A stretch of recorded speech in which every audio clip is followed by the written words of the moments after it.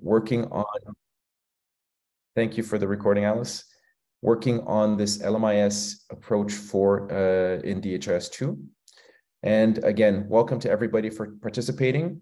I'll quickly go through the agenda and the different points that we'll be discussing throughout this full week academy. Thank you for taking the time, for taking part, but I'll go through each section and you'll know what it is we'll be presenting and what we'll be sharing at each point. And then I'll hand the word to some of my colleagues who would also introduce themselves and present some more content. So quickly, here is the agenda. Just to confirm that you can all see my screen. Yes, we can. Thank you, Alice. So for day one today, we'll start with, again, reviewing this agenda here now and going through some general housekeeping and how we'll be managing the academy throughout the week. We'll then hand over to Mike Frost, who will be giving opening remarks, and I'll allow Mike to introduce himself at that time as well, and then followed by Gassim, who will introduce some community-related content. And at the end of this session, we'll then have a group picture where we'll all turn on our cameras and we'll take a picture to be posted and shared. Mike will be particularly talking about the approach that we've had with DHIS2 LMIS and how we fit into the broader picture, the information management picture within a national system. Immediately after, I'll go into the specific LMIS vision and methodology that we've developed and how that works, how it should be used and perhaps not be used, some of the guiding factors. After that, we'll have a short break at 11:30 to 11:45, at which point we'll start a session on DHIS2 and integration. A large part of what we'll be presenting and what we're showing here is related to integration, connecting last mile logistics to a central system. So our deputy tech lead, Austin McGee, will be presenting that. We'll then have another short break, and then we'll have Per Kronslev from the Medexus ELMIS presenting both their software, their ELMIS system, and an integration use case with DHIS2 in Mali. At the end of the day, we can have a short Q&A. And I remind everybody also to use the Slack channel, and Alice will go through this to come with questions throughout the presentations. Day two, we'll start with a recap of the points in day one through a Mentimeter. So it will be everybody participating together in a Mentimeter survey to review the content. We'll then have George Maguire, who works closely with me on LMIS. He's the LMIS technical advisor going through stock reporting and transaction-based stock management using DHIS2. This will be very much a hands-on demo where he'll be demoing and showing the system live. It won't be so much PowerPoint slides, actually very, very few. And then after the break, we'll go through a demo configuration. We'll actually go through and show how this can be done and how you can do this. We'll also have an open Q&A if you have any questions. At the end of that day, we'll also have a presentation from M Supply, who will be presenting their system and some of the integration cases we've had. And then ending the day two with an expert lounge. So we'll have a full hour and perhaps even a bit more time where we can take your questions and answers. You can connect with each other and with us. We can have breakout rooms. And this is really just a prolonged session where we can discuss specific questions and use cases. All right. So day two will be stock day. Any comment, Alice, or is that fine? No, please go ahead. Fine. Yeah. Day three, we'll do again, start with a recap and then go into biomedical equipment lifecycle management, also cold chain equipment inventory management, both demo and configuration. And in the afternoon, and then later having a temperature management using Blue Maestro temperature monitors. And at the end of that day, we'll have Belida ELMIS and presenting their ELMIS system, again, followed by a Q&A to finish the day. Day four, again, starting with a recap, and then going into GS1 data matrix and potential use cases. George will then present an LMIS performance management framework. So really connecting the data, the analytics, and this approach to then decision-making, how that can improve supply chain management and how decision-making can be influenced. And lastly, we'll have then DHIS2 and analytics and some of the different analytics features and capacity within the system. And then we'll have, again, end of day Q&A. We can maybe finish that and then have the break. We don't need to have a break before a short Q&A. And then lastly, on day five, we'll go through different considerations for an assessment, for an implementation planning, and then we'll have specifically a session on Android, so using the Android Capture app and how that can be used to leverage some of these different features, particularly targeting low resource sites. At the end of the Friday, we'll also have a longer Mentimeter recap from the full week to ensure that everybody has gotten the different concepts that we've presented, how you should or should not be using DHIS2 to support your supply chain management, and taking also any final questions or comments that you may have. So that's the agenda for the 5 days. I'll give the word now to Alice, who will go over some practicalities. Over to you, Alice. Thank you so much, Bruno. Could you stop sharing your screen? Great, thank you. So now I'm going to present Slack. So basically, this is the Academy Slack workspace. Just a minute. Do you all see my screen? We see it. Okay, cool. So normally as participants, you all have been added to Slack. If not, I've just posted in the chat the link to join Slack. So this is the dedicated Slack workspace for the Academy, and this is the main tool to communicate with the facilitators. So if you open Slack, you will see that you have three different channels that we will be mainly using. If you cannot see the channels, the only thing that you have to do is to go here to click on the plus, browse channels, and then you will have all the channels that are accessible.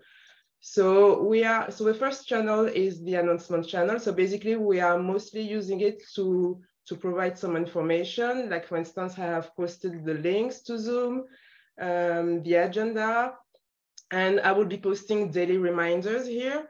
And also, as Bruno has mentioned, this Academy is recorded, and the recording will be available the same day. So once the recording is available on the DHIS2 YouTube channel, I will also inform you by writing a message in the announcement. So this channel is mainly used by us facilitator to provide key information. And then we have the second channel, it's the Introduce Yourself channel.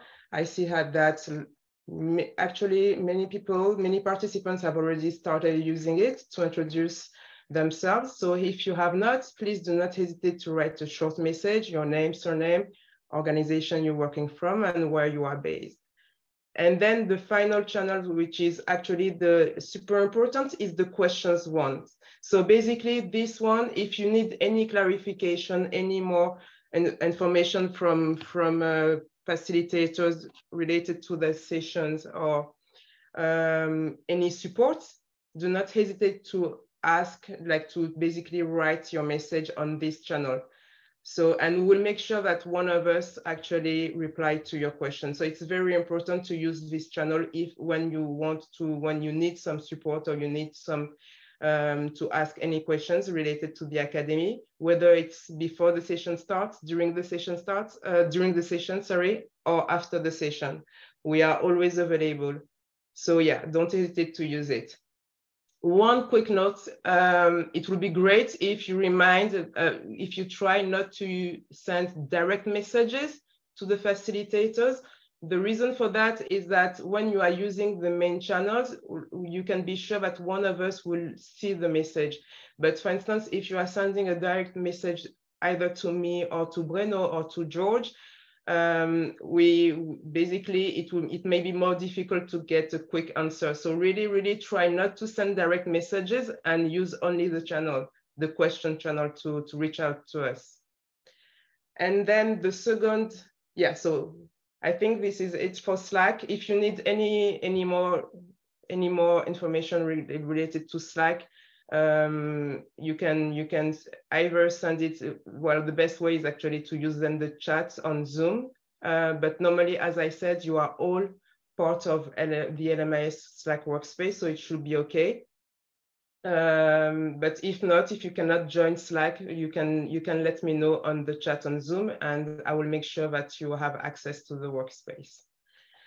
And then the other thing, you will see in the chat also that I posted a link to the Academy folder, Google Drive folder. So basically, this is the main folder we'll be using to add all the resources related to the Academy. For instance, if you click on the link that I shared on in the chat on Zoom, I will also actually share it on Slack. When you click on the link, you will be here. Like you will see basically a folder for every day. So for instance, let's take today's folder. You have one folder called presentations. And if you click here, you will have access to today's presentation. It's already available on the Google Drive. So don't hesitate to click on the link that you will find in the chat so that you can already download the presentation of today, right? And then you have another document, which is really important. It's called important links. So if you click on this document, you will have two links. The first link is the attendance form. So what is the attendance form? Every day, the facilitators will be sharing what we call the word of the day. So basically, it's a kind of nice way we have to make sure that participants attend everyday sessions. So on this document, you click on the link here, and you will have this form. At some point during the session, the facilitator will tell you, now the word of the day is, and then the only thing that you will have to do once you have the information about what is the word of the day is to click on the link on the attendance form, write your name, your email, and then the word of the day, which has been communicated by the facilitator. So this will enable us to see, basically, to make sure that participants are attending everyday session. And then at the end of the Academy, it will be part of the certification process, because you will have all the participants who are able to give us at least 4 words of the day out of 5 will get a certificate of participation. So it's really, really important when you attend the session that you fill in the attendance form with the correct words of the day. And actually, one more thing, the word of the day will also be available on the recording. So it's really easy to get it. And then the second overlink is the feedback form. So every day we will be asking your feedback. So it's really to help us improving the Academy and making sure that the Academy content is meeting your needs and your requirements. So it's really, really important. It takes literally 1 minute to fill it in. So it's very quick. So every day you will also have like reminders to share your feedback using the feedback form. So yeah, so these are basically the resources that you are able to find in the Academy content folder. And I think I mentioned everything. Thank you so much. All right, thank you so much, Alice. And we'll go over then to Mike Frost, who will give some opening remarks and of course present himself and really situate us within this broader landscape. So over to you, Mike.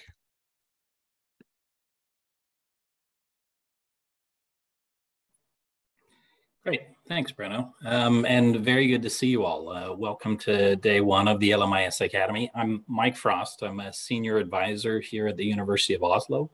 I'm a product manager leading the Tracker software development team. Tracker is the part of DHIS2 that handles individual and longitudinal data. And we'll be talking a bit about that throughout the week, about how that will apply to the supply chain and the logistics data that we're interested in. Just to share really quickly, I also previously worked for 8 years as a supply chain advisor, working on health systems and supply chain for malaria and HIV in particular. So for me, this is a subject near and dear to my heart. So yeah, happy to be sharing with you all. I'm just going to give a bit of a brief overview of DHIS2 as a system and our own approach to logistics and supply chain data and how that fits in with the DHIS2 ecosystem. So just starting to share my slides now. Just briefly, because I always think that it's important to ground ourselves into what is this work that we're doing and what are we trying to accomplish. So I'm taking us back in time to 1854 in London, where there was a cholera outbreak. And this really ended up being the start of epidemiology and of public health a bit as a discipline. And it all relied on data. And in fact, in this case, kind of geospatial data. We're looking at a map that John Snow created during the cholera outbreak. At the time, there was the theory that cholera was being spread through the air, and John Snow didn't believe in this theory and ended up creating this map to try to find where all of the cases of cholera were, and triangulated them around a central point here, the water pump that was on Broad Street. And from that, decided to take off the handle from the water pump and help to end this outbreak. And the reason I share this is to say that from the beginning, public health and the approach of trying to really improve the lives of people living with different conditions, diseases, getting access to medicines, always has relied on data. And since this time, health as a field has kind of gotten hungrier and hungrier for data. And there are many, many competing demands and needs and ways to analyze this data. So I'm throwing this up here just to give an example of a single interaction of a child receiving a vaccine and the kind of data that is generated by that interaction with the health system and the kind of analysis and decisions that are meant to be made from that piece of information. And this is to help us to understand why it is that the DHIS2 software is interested in an integration point and linking in to logistics and having a shared set of data between health systems and logistics systems. But hopefully, as you're taking a look at this slide, you're seeing the many different groups that may be asking for this data, that are involved with disease surveillance, that are planning future immunization campaigns, those perhaps that are responsible for following up on an adverse event following immunization. There's always groups that are responsible for the population management, managing population registers, designing catchment areas. And of course, the topic that we're going to be talking about now, the use of that vaccine, the way that it was stored, how it traveled through the supply chain, who ended up receiving it. Again, if there was an adverse event, perhaps being able to follow up and recall a batch of vaccines. So there's a lot of information generated by every single health event. And it's important to have a set of tools and approaches that are going to help the people that are responsible for providing health be able to focus more on health and spend a little bit less time on the data capture and reporting of this. The problem with this, of course, is that where the clients are being seen is also the place where all the data is generated. It's also where all the data is being requested from. So many of you may be familiar with looking at the health sites, the health posts, health facilities, clinics, where they have all of this data sitting, not just in the patient files that you see lining the walls here, but also the many different requested reporting forms and registers that are coming from various different parts of the national health programs or the national logistics system. And I'm showing you what to me is one of the best organized sites that I've seen here from a picture I took in Zambia in 2010. It really can be much more chaotic and hectic than this. And many of the health workers and the people that are managing the storerooms that we'll be talking about, those that are responsible for doing monthly balance and check of logistics, are all the same people when you get down to these lower levels of supply chain and the lower levels of the health system. And they have competing demands on their time, where the hope and desire is that they would be able to spend the majority of their time caring for clients and being able to help the health of the population that they're serving. But they very often are spending significant portions of their day filling out reports, doing aggregated weekly summaries, tallying things up in registers, and spending a lot of time on this information. Just wanted to give you a quick glance at what the information systems are and how they break down at these different levels, what kind of responsibilities they have. So I'm borrowing this actually from some activities that the World Bank has been doing this year, trying to map out the different information systems in country and what their areas of responsibility are. And again, we won't dive into all of these different pieces, but what I did want to give you a quick look at was the top left corner here, where we have the HMIS, the Health Management Information System, which is covering health services, but also contains information about medicine and supplies, also contains information about who is working where in the human resources concept.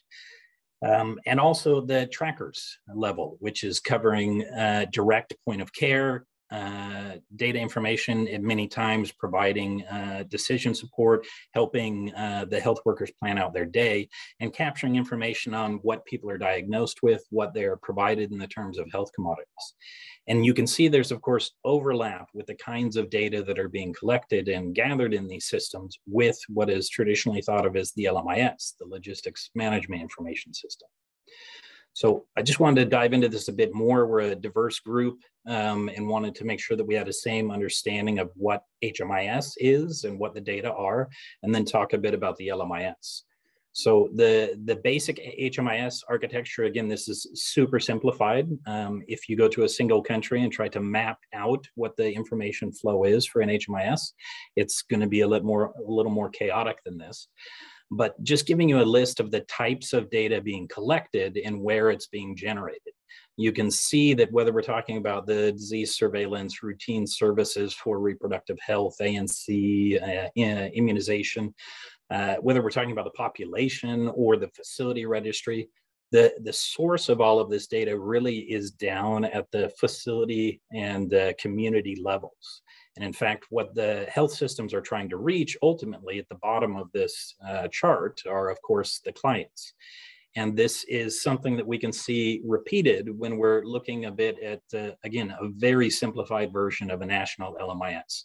Again, if you were doing a better look at your national LMIS, it would look like a spider web of data going back and forth between all of these sites, but just trying to break down the various levels here.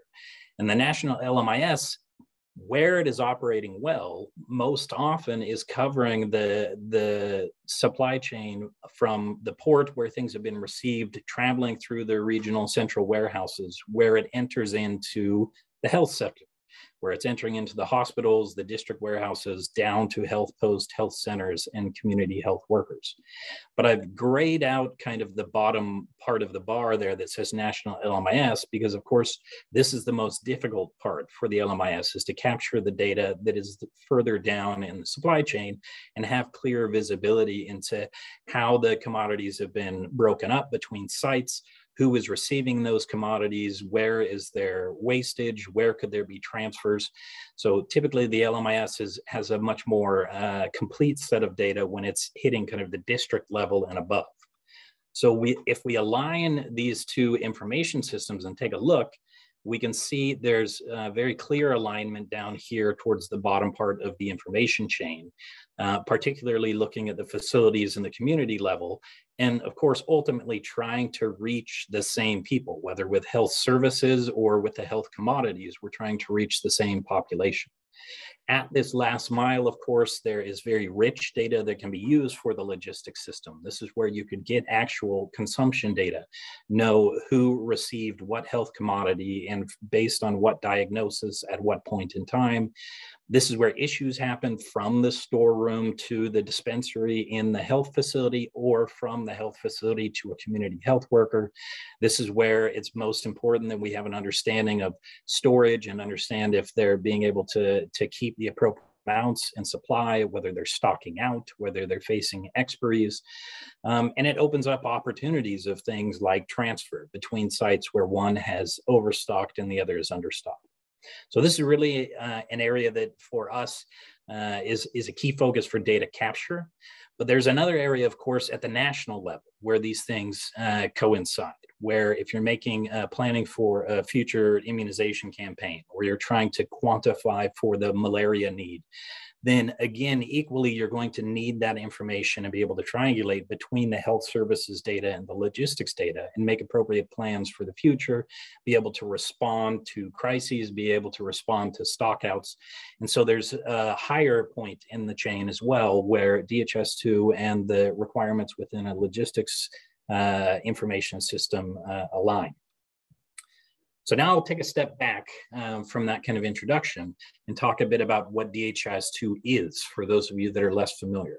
So we are referring to the United Nations General Roadmap for Digital Cooperation, where they have outlined the concept of digital public goods as being something that are essential for reaching the Sustainable Development Goals, for providing the kind of support that are necessary in especially low and middle income countries to be able to get the information and make the decisions necessary for the Sustainable Development Goals.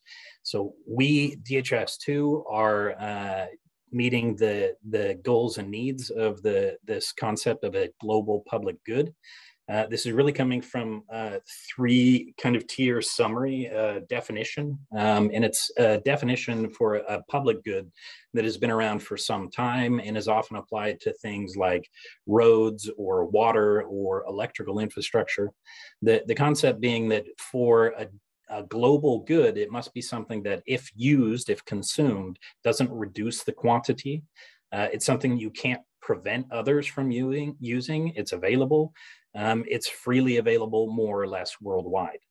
The Digital Public Goods Alliance has taken this definition a step further and created a standard for what would be considered a digital public good. This standard is supported by the Norwegian Agency for Development, UNDP, UNICEF, and other groups. And again, this applies to DHIS2. In fact, DHIS2 was one of the first digital products that they chose to register in the Digital Public Goods Handbook and demonstration of this specific standard. So a digital public good is something that is relevant to the Sustainable Development Goal. It uses approved open licenses. DHIS2 relies on the 3-clause BSD license and is freely available, can be downloaded and used by anybody. There's clear ownership. The roadmap and the software development for DHIS2 is managed here through the University of Oslo at the Health Information Systems Program Center. I'll talk about that more in a bit more. It has platform independence, is properly documented. You're able to extract the data and use that data for analysis. You adhere to privacy and applicable laws, adhere to standards and best practices, do no harm by design, and then a further look at that 9th principle for data privacy and security. Again, I won't go into all of the details of this, but wanted to outline a bit what makes DHIS2 different than a lot of the other information system choices that countries can make. The DHIS2 is not something that you need to have a specific partnership with the University of Oslo. You can download and use the software yourself. Again, one of the reasons that we record these kinds of videos as we're doing in Academy is to be able to share those publicly. There are many guides and tutorials available. There's the opportunity for the country themselves to own the DHIS2 platform, to install it wherever they'd like to, whether locally or in the cloud, and have their own staff working for the various groups in the government that can manage the system over time. And that's really the goal of what DHIS2 is. So just going past this quickly, showing that it's registered and listed within the Digital Public Goods Alliance. Part of what I wanted to show here is that this digital public good is meant to be useful the world over. And oftentimes from kind of the global donor agency's perspective, they're thinking of this going from the developed and wealthier parts of the world to low middle income countries.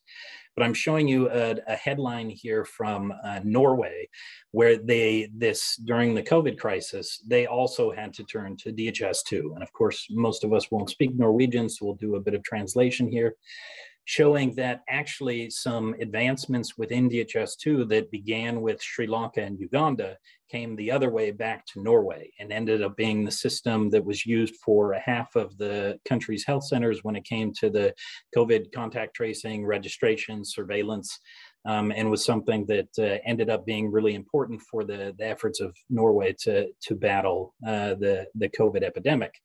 Again, for us, this is exactly what our hope is that this DHIS2 platform is something that consistently benefits everyone and can continue to improve over time and be used by anybody that needs it. And so again, as we're looking at information needs and we're considering logistics and health, these are actually just a couple of the areas that we cover. We've also been asked to branch out and to cover more within the education information system sector, and it's being used by many groups all over the world for various purposes, whether environmental or monitoring of workforce or internal data systems for NGOs.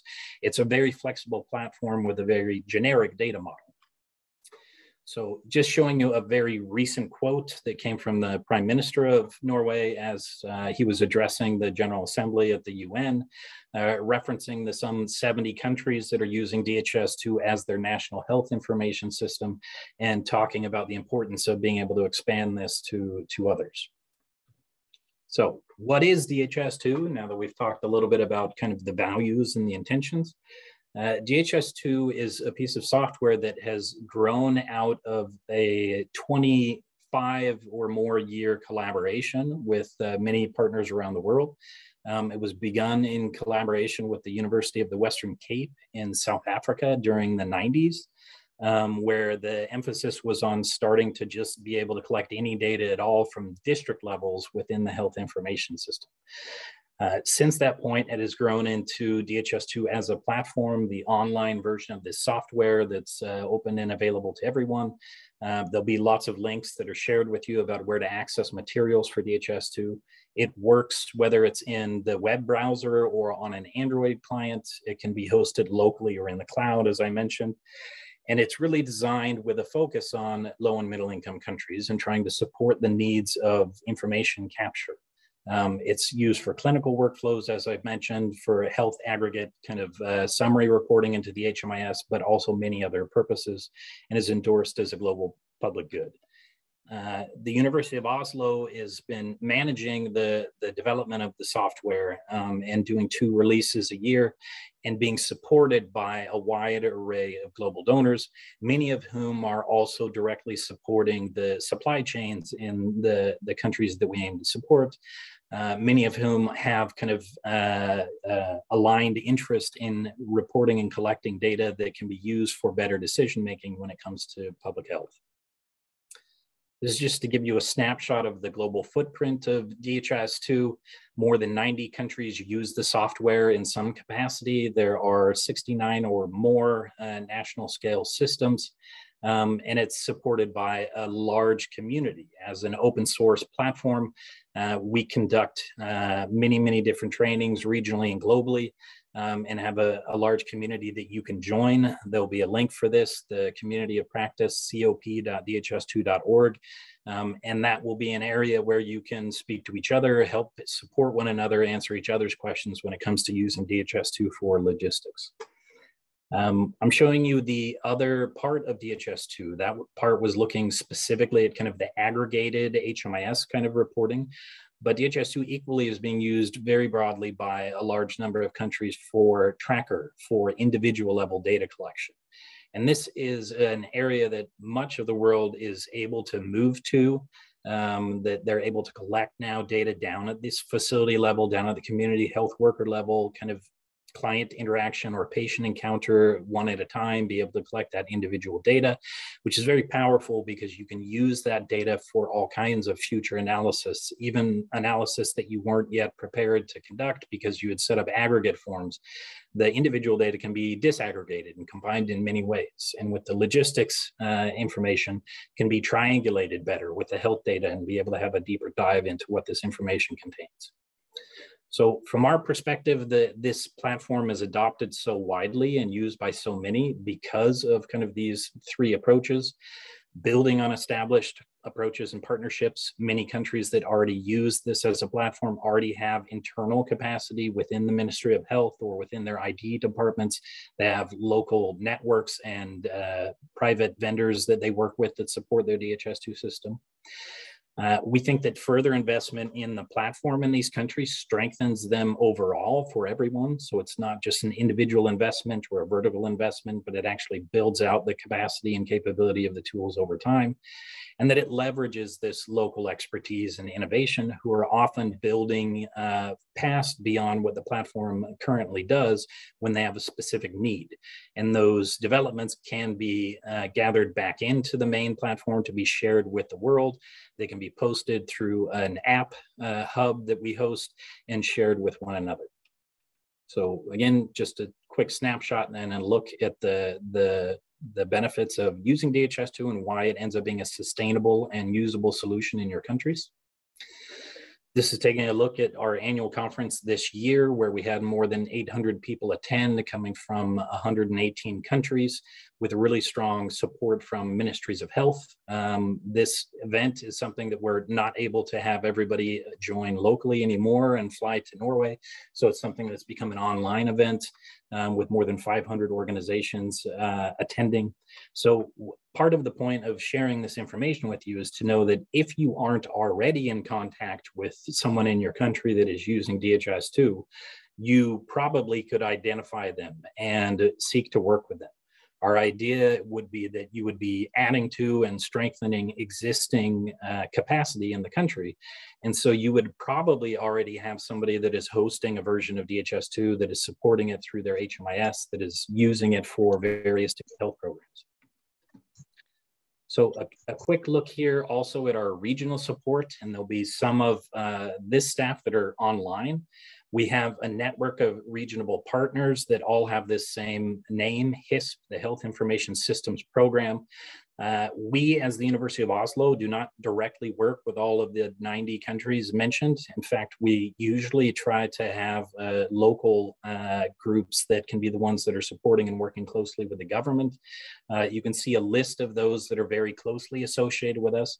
These groups also, in return, are a part of the software development process. They bring requirements back to us to work on in the platform. They provide use cases. They document challenges. They report bugs. And so, again, they would be a very significant resource for you as you begin to work within DHIS2 and the logistics system. There would be most likely a regional group in your area that could provide direct technical support, that could troubleshoot, that can help set up configuration, that can work with you. Just to mention for the Academy, which you are currently aware of because you're attending one, there is a website for all of the academies. There's also an online academy to give introductory knowledge about how to configure and set up DHIS2. And there's regional trainings held worldwide all the time. At this point, we've trained, I think, over 6,000 users of DHIS2, meaning that there's a large community that you can draw on in terms of receiving direct support. Just showing you a bit of the quick screenshots of the website where you can download the software.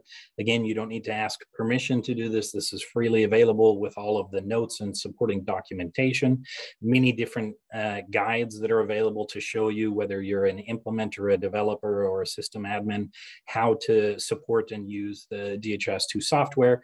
And there's very specific guidance written also that's pertaining to different topic areas, including information available about how to set things up for logistics and supply chain. We also have an open roadmap so that if there are aspects of DHIS2 that you are wondering if it's under development or would like to be a part of the offered set of functionalities, you can go to dhis2.org/roadmap and see what we're currently working on. You can break it down by different product areas and see what the analytics team is doing or the tracker team is doing. And you can join our publicly facing JIRA as well, where we submit issues, we track our developments, where you can report bugs and be a part of this platform and help to make it better for yourselves and for all of the global users. Okay, this will be kind of the final part of my overview here. I just wanted to make a mention of DHIS2 packages. The University of Oslo, we are a collaborating center with the World Health Organization and have been for some years. Part of what we have done working with the World Health Organization is to develop the concept of a package for DHIS2, which focuses on a specific need, a specific disease, a specific health area, and does a pre-configuration of the software to be able to capture all of the necessary data, to produce the right kinds of analytics, to show those visualizations appropriately, to set up the appropriate kinds of reports. Mainly, or basically just to give you a sense of what this is like, we're looking at an empty box of Lego with many different pieces here. This would be what you would get if you just download DHIS2.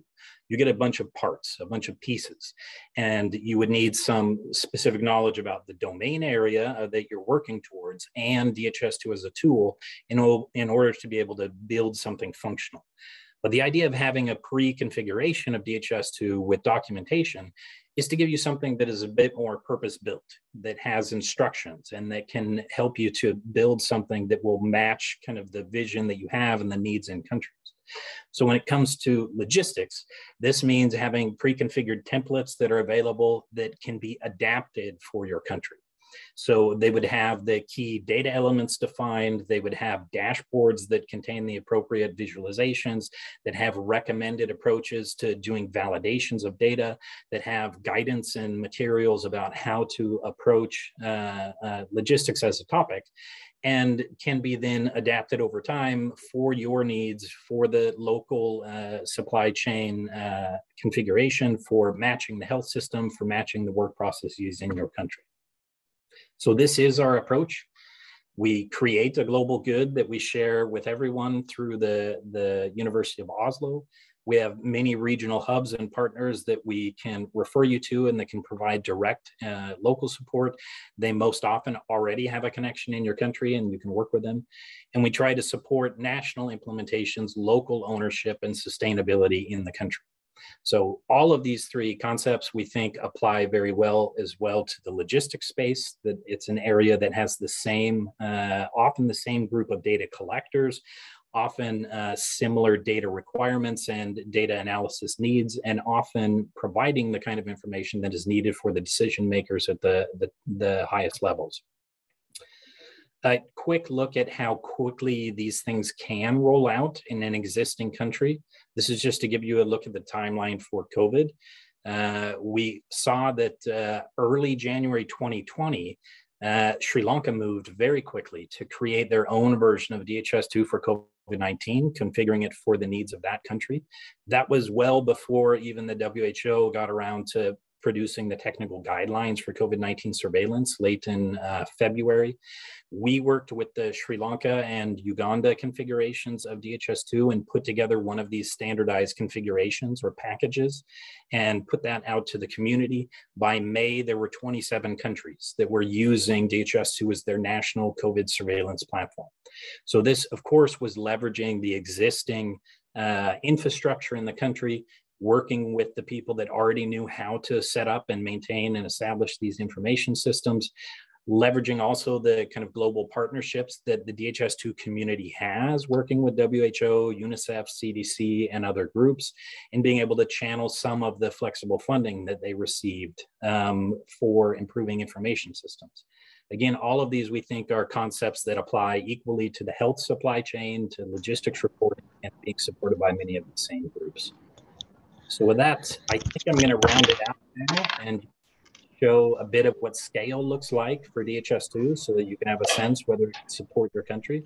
But we have systems at this point from using COVID that had up to 20 million plus users. At this point, I took these numbers back in December of 2021.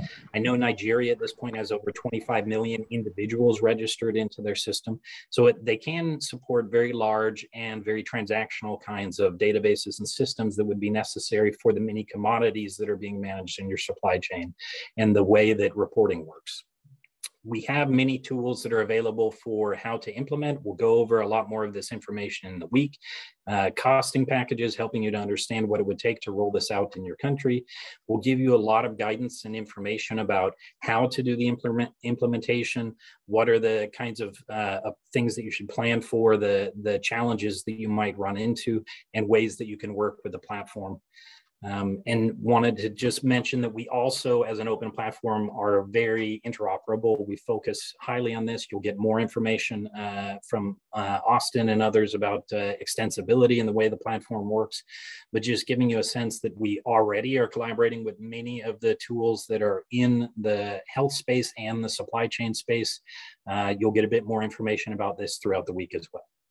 So this is just a quick quick schematic to show you the kinds of interoperability that can be achieved with DHIS2. This is looking directly at the Norwegian system, which the health implementers here set up themselves, connecting to many different registers, population register, the clinical record system, the immunization registry, health data registry. So it would be our goal as well, working within the LMIS space to be able to exchange data with the warehouse systems, with the open LMIS system that you're using, with whatever ERP systems that you have. DHIS2 as a platform can be set up to exchange data with all of these various systems. So with that, I think I'm going to round out just posting a bit of these bullet points that are repetition. Somebody has asked already for materials in the comments, just to say that all of the slides and all of the documentation will be shared with you to be able to follow up on. And we're excited to be with you in covering these topics, and there'll be a lot more discussion throughout the week. So thank you, everyone. And I will turn this back over to Breno. Okay, thank you so much for that, Mike. That was really enlightening, and I think this really sets the entire week, I think, in focus. It sets the big picture of where we will come in, and from here on out, we'll go deeper and deeper into the DHIS2 LMIS use case. So to Mike, and as he said, the resources and the recording will be available later. The resources are available now, so you can review it if needed. We'll just hand over now to Gassim, who will present some community resources. Over to you, Gassim. Yes. Hello, can you hear me and see my screen? Loud and clear, and we see the screen.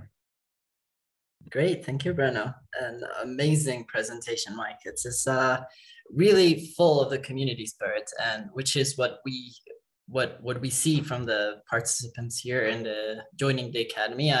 I'm familiar with many of them and the community practice, and actually in the community post for this academy announcement, we have 12 people who click the link from the post here. And sorry, I hear echo. Okay, so welcome everyone. My name is Al-Gassam Sharafuddin. I'm the community practice coordinator in the DHIS2 community.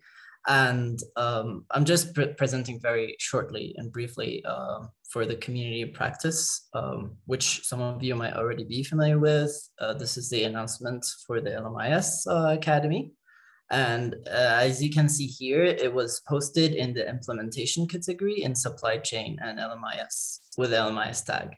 And so the community, when you join or visit the community practice site, you'll find several categories, which are really, if you paid attention in Mike's presentation, are like, it's where you can actually be part of that. It's where you can share your stories, where you can connect with people who are in projects around the world and supporting global good projects as well.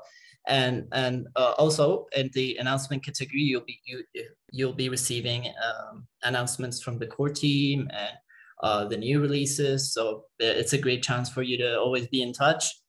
And for the implementation, I'll get more into that in the next slide, but also you can share your stories or ask about the best practices for how to use DHIS2, how to configure DHIS2, really read about other people's stories and experiences and learn from them or discuss with them. And another category is a support category, which, if, for example, if you're facing a technical issue and you want to know how to solve it, there are other experts in the community who are very helpful and would like to help. And of course, the core team is always present. There are a few there's a developer category and a bunch of categories that you can check out. But more specifically, for the implementation category, there is a subcategory called supply chain and LMIS, which is congratulations. I bet you've been waiting for this academy, and this is a great chance for you to share your ideas, what your use cases are, and what kind of features would you like the core team to develop. And in addition to this subcategory, you can see there are a bunch of digital data packages here, interoperability subcategory, which which you'll find some examples of integration, or you can suggest your own, or if you have questions about that and want to know how to integrate between two different systems, then that's at least a place to start and raise the issue. Also, when you participate in the DHIS2 community of practice, we are always happy to tag on a monthly basis the helpful users, active users, and it's a COP monthly post. You'll be tagged in it, and you're highly encouraged to have that action and participation in the project by being part of the community. And also, just a quick reminder here, there's also subcategories for the Connect category, which is like for people of non-English speaking countries, right? Where you can, if you want some more explanation from the docs and they're not translated, or you want to translate something, that's a place where you can share. And to continue this spirit of engaging in the DHIS2 community, part of it is also showing this spirit during the academy. So this is why we're sharing the DHIS2 Academy badges. And when you're completing, for example, a course, you get this badge. And then during this academy, we have the super active badge and the super helpful badge, as well as the completion badge. So after completion, you get the badge. And if you're super active in the community, you're asking questions, you're helping other users. If you're helpful, they ask for a link, for example, and you be the first to share it with them, sharing resources. So you actually are going to be selected by the instructors and the facilitators, and you'll be granted the badge. Sure. As soon as possible. Some of the courses, we're still granting badges for them, so they're still in progress. So if you're expecting to receive a badge, hopefully you'll get one very soon. And this was a brief presentation, but really, if you want to learn more about the DHIS2 community practice, there's a spotlight video and on our YouTube channel, which I'll share the link with you from on the Zoom, and see you there. And then also after the academy, remember, you can always go back to the community practice and continue asking questions and sharing. Thank you so much. Thank you so much, Gassim. That was really great. And I hope everybody can connect and be active in the community of practice. Also, after this academy, ask your questions, share your experiences, and we'll be happy to engage with you there as well. I think now we have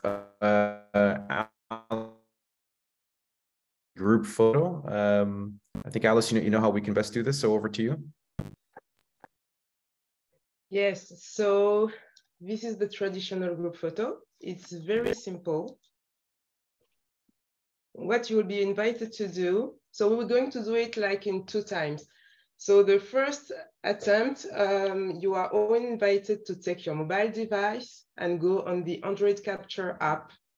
So it's going to be very fun. You just have to, next to your, yeah, exactly like follow Bruno's example. This is perfect. So we're going to do one shot with the Android Capture app and another one with just your faces, right? Just a minute. I will let you know when I'm ready to start.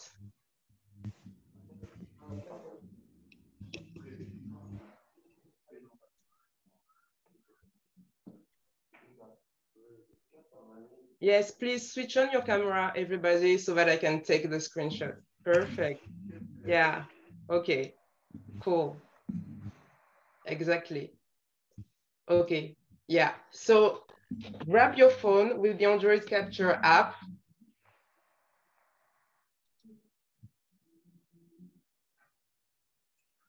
And just smile, right? Okay. I don't see many phones actually. Please don't be shy. Yeah, that's better. Okay, ready? Smile, smile, smile. Yeah. Okay. Let me see how it is. Let me do another one quickly.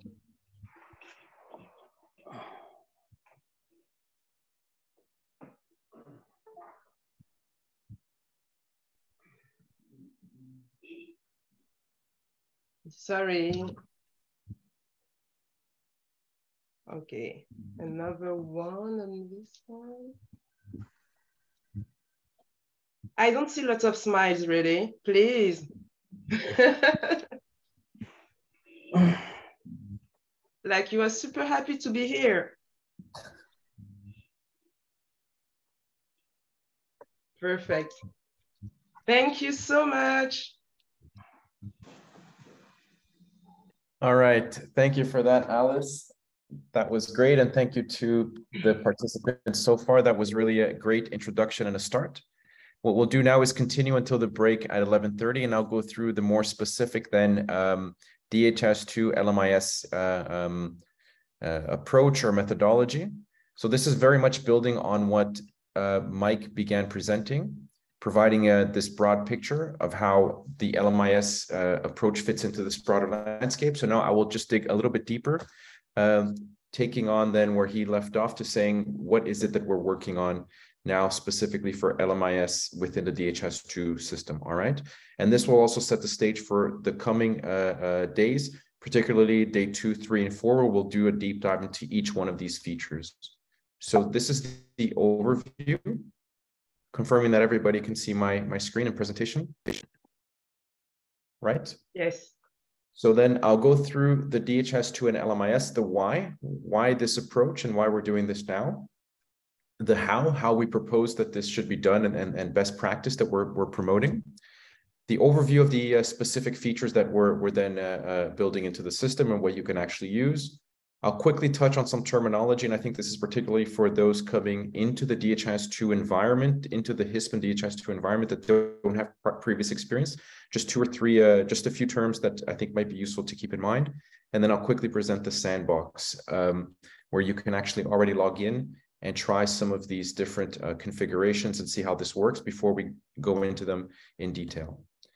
Now, to say that we are here, George and I specifically working as dedicated resources in the LMIS team at the HISP Center in the University of Oslo, due to a collaboration, which is the Stella Center of Excellence based in the University of Basel.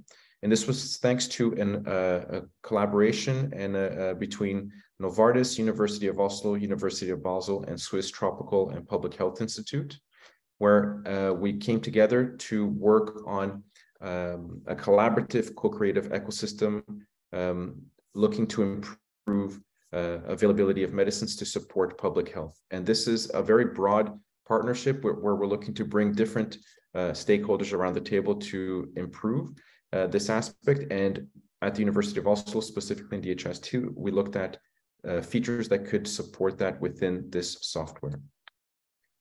Quickly then jumping into the why of DHIS2 and LMIS. And Mike touched on a lot of these points, but it's looking at the synergy of this existing platform and the system that has been implemented for HMIS management in many different countries. There's an existing ownership by these countries that are actually running and maintaining the instances. There's the great resources within the HISP network that are actually supporting the implementations. You have the capacity of the users. You have resources within the system that are being used and shared. You have users at this last mile level that have access to the system, have their login credentials, and have knowledge of how to use the system. So what we were looking then to do is to capitalize on all of these existing advantages and then promote a proper good use of stock management practice within the platform. There's a question of cost and implementation, particularly when looking at last mile logistics. There's a large number of facilities with lower volume transactions where the cost may be nearly prohibitive for implementing an end-to-end solution. So we're also looking at bringing this data, digitizing it, and connecting it with the central system, but through a cost-effective way, through a tool that's already known and used by the country. And already in the hands of the health workers, as again Mike mentioned, oftentimes are the same ones doing the store management and managing supplies, as well as treating patients and doing many other tasks. So this is really adding an additional program, an additional data set to an existing tool that they already have access to, and have a full support network helping them to use that. And that goes into the competence aspect, that they do not need to learn or make use of an additional tool. With staff turnover, that makes it even more important to have an existing support network from a central level to provide training for new users, first line support, and ensuring that they're able to access the tool and make it relevant for their day-to-day work. We then get into the LMIS landscape, and this is something that we began doing at the beginning of last year. So when George Maguire and I began within the HISP Center in the University of Oslo, we looked at what the existing solutions were and what was available in the market. And there were quite a few solutions. I write many more there, but in a recent workshop we were a part of with UNICEF, they went into the hundreds and even thousands of different solutions that they have found in specific countries, all divided by programs and different areas supporting supply chain management. So there are very many solutions available out there. And we were then looking to see what kind of gap or need could DHIS2 fill, given that there were so many tools already available. To quickly mention that there are quite a few implementation challenges that can come up when implementing this kind of solution end to end. Some of these include scalability and sustainability, so the ability to implement it effectively at this last mile level in facilities, also in terms of the costing and HR support. And there's also the additional challenge of having low resource sites with limited power or mobile coverage, and how you would actually digitize a site with those kinds of challenges. And these are things that we learned and what we came to understand with this landscape analysis. Throughout the week, as I mentioned, we'll have some of these partners actually presenting at the end of the day. So you can also pose some of these questions and engage with them and ask and confirm some of these assumptions or findings that we have. But this is the general kind of conclusion that we came to, and what we saw as an existing landscape with certain challenges, particularly at the last mile, many different solutions of different varied features, as I write there. So not all of them will necessarily have a warehouse management module integrated or not.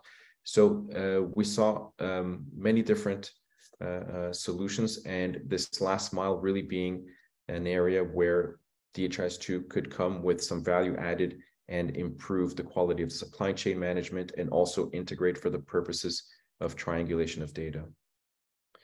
So then we get into the how.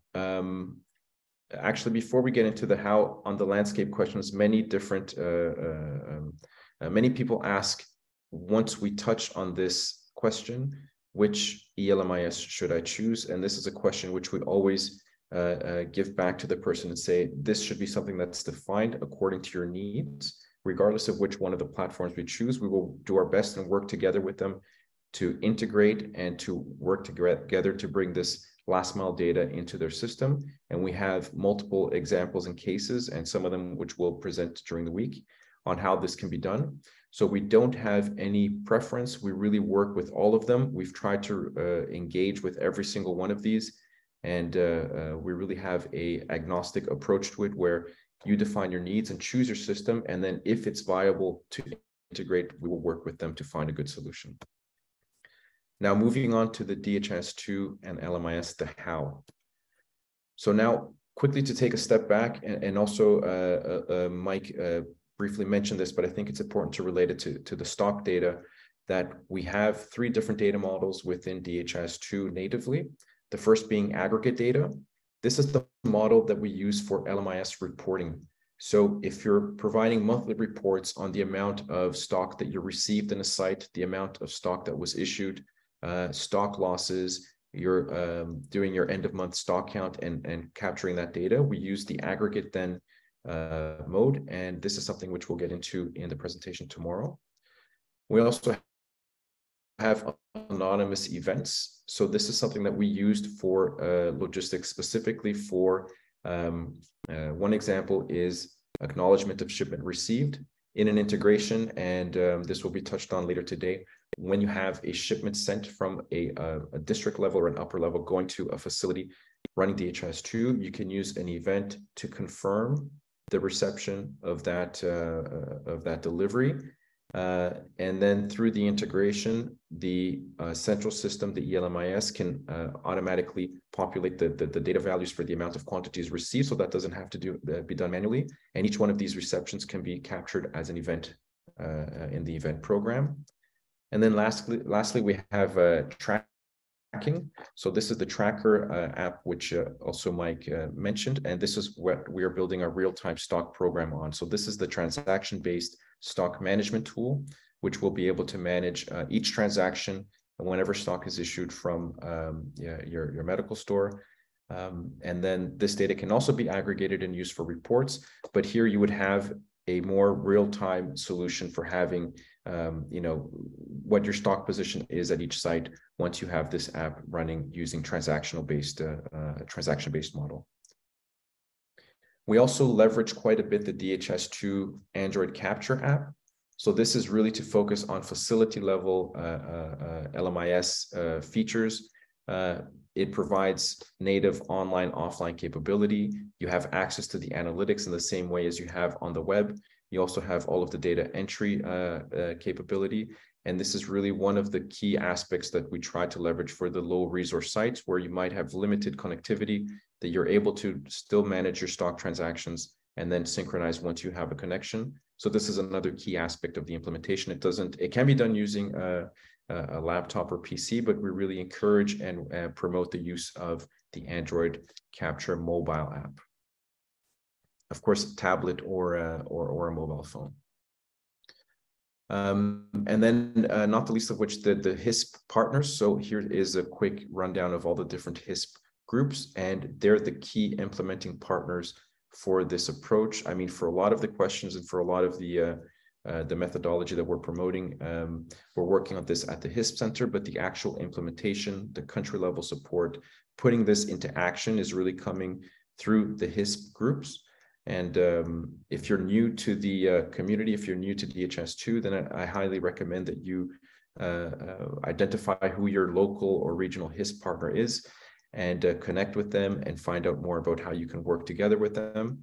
They'll already likely be working with your HMIS teams, so find out who they are as well, who are the ones that are already using and know the DHIS2 system in your country, and connect with them. And for us, really, the HISP groups are the real experts of the software. They're the ones actually seeing it in action, supporting production instances, and really are the ones who have this competence to implement and support the countries. So a note to them that these implementations happen in large part through the HISP groups. Now for the DHIS2 LMIS approach, we had this landscape analysis. We looked at where we could fit in and add value to the existing landscape. How was stock data managed and where were the gaps? And now once we kind of identified this last mile as being an area of need, we looked at also what were existing guidance and documentation, industry standards that we should follow and we should adhere to. And we came to multiple documents, but these are two that we like to highlight. It's the country guidance on selecting an LMIS from Global Fund and Gavi, which has a list of some ELMISs which have already been pre-approved and that you can consider for having as a central solution. And then also the target software standards for vaccine supply chain information systems from Gavi, which is also endorsed by Global Fund for general medicine supply chain. And now these provide a starting point for how we should engage and how we developed a lot of these features, particularly the target software standards. You'll have a fairly detailed list of features and requirements for then an end-to-end supply chain ELMIS. And what's important to note, and this is something which we have then published on the website, is we look to fulfill a lot of the features for this last mile, having stock data available, sharing this data with the central ELMIS, making sure it's available for decision making, informing things such as demand planning and forecasting and demand planning. Also, the ability to connect stock data with health data. So this is already in DHIS2, it's in principle a given once you're using DHIS2 for stock data. So we meet a lot of these requirements, and for where we see that the system does not meet these requirements, we look at the integration approach to then fulfill those central needs. To quickly list those, then it's having the end-to-end visibility where we focus on the last mile within DHIS2. It's having this availability of real-time data, and that we meet with the transaction-based app. So having the transactional and event-driven system, but also being able to provide aggregate-based reporting, which we do that. The interoperability with HIS, as I mentioned, having it in DHIS2, you already have that data available. And then cold chain monitoring, temperature monitoring, and some additional features, which we are also working on. So given this starting point on the landscape and then these requirements, we came up with an approach where we look at the end-to-end supply chain nationally, from left being at a central level to the right being a facility level, as having a central system, what we refer to as the upstream LMIS, providing your full-scale supply chain management. And then at level, as preferably using a mobile app to do your stock management, either report-based or transaction-based, having these cold chain management, temperature, chain equipment, management, the assurance of those in one of the sessions using GS1 data matrix capability. Having the performance management dashboard, so the ability to also have analytics indicators available to that health worker or that storekeeper who's collecting the data at the last mile, that they're also able to access data and see that data in action and even make decisions rather than simply inputting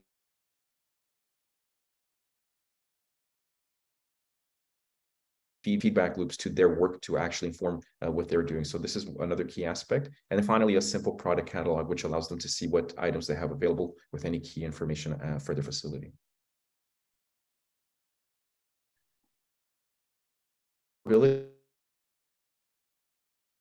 Interoperability and integration. Yes? It's breaking off. Sorry. Now, is it fine? Just let me know. I'll continue, and then let me know if the connection is not good. Yeah, it seems better now. Yeah. Okay. So then I'll quickly give you a snapshot of the interoperability approach. And this is something that is built into DHIS2 at its core. And again, Austin, who will be presenting after the break, will go into more details, and he'll have the technical expertise to really explain that. But on a very high level, if we're looking at the a very generic structure within a national health system, if you have your health information pillar on the right using DHIS2 for both data collection, analysis, storage, and analysis, we foresee DHIS2 only being used at this last mile level. We're not looking to provide an end-to-end solution. We're not looking to provide, a warehouse management system within DHIS2. We're not looking to provide order management. We want to have this and promote having a central dedicated tool in LMIS or ERP, depending what the needs in the country are, the scope and scale, that you have this dedicated specialized software, and then you have an integration either system to system or through an interoperability layer, depending on what the context is in the country you're working, that the data then from facilities are connected to the central tool. I think one key aspect, and something which then to connect to a Thursday session, so the session on performance management framework, what we're really looking to do is provide data from consumption level and the importance of having this consumption level data for forecasting and demand planning.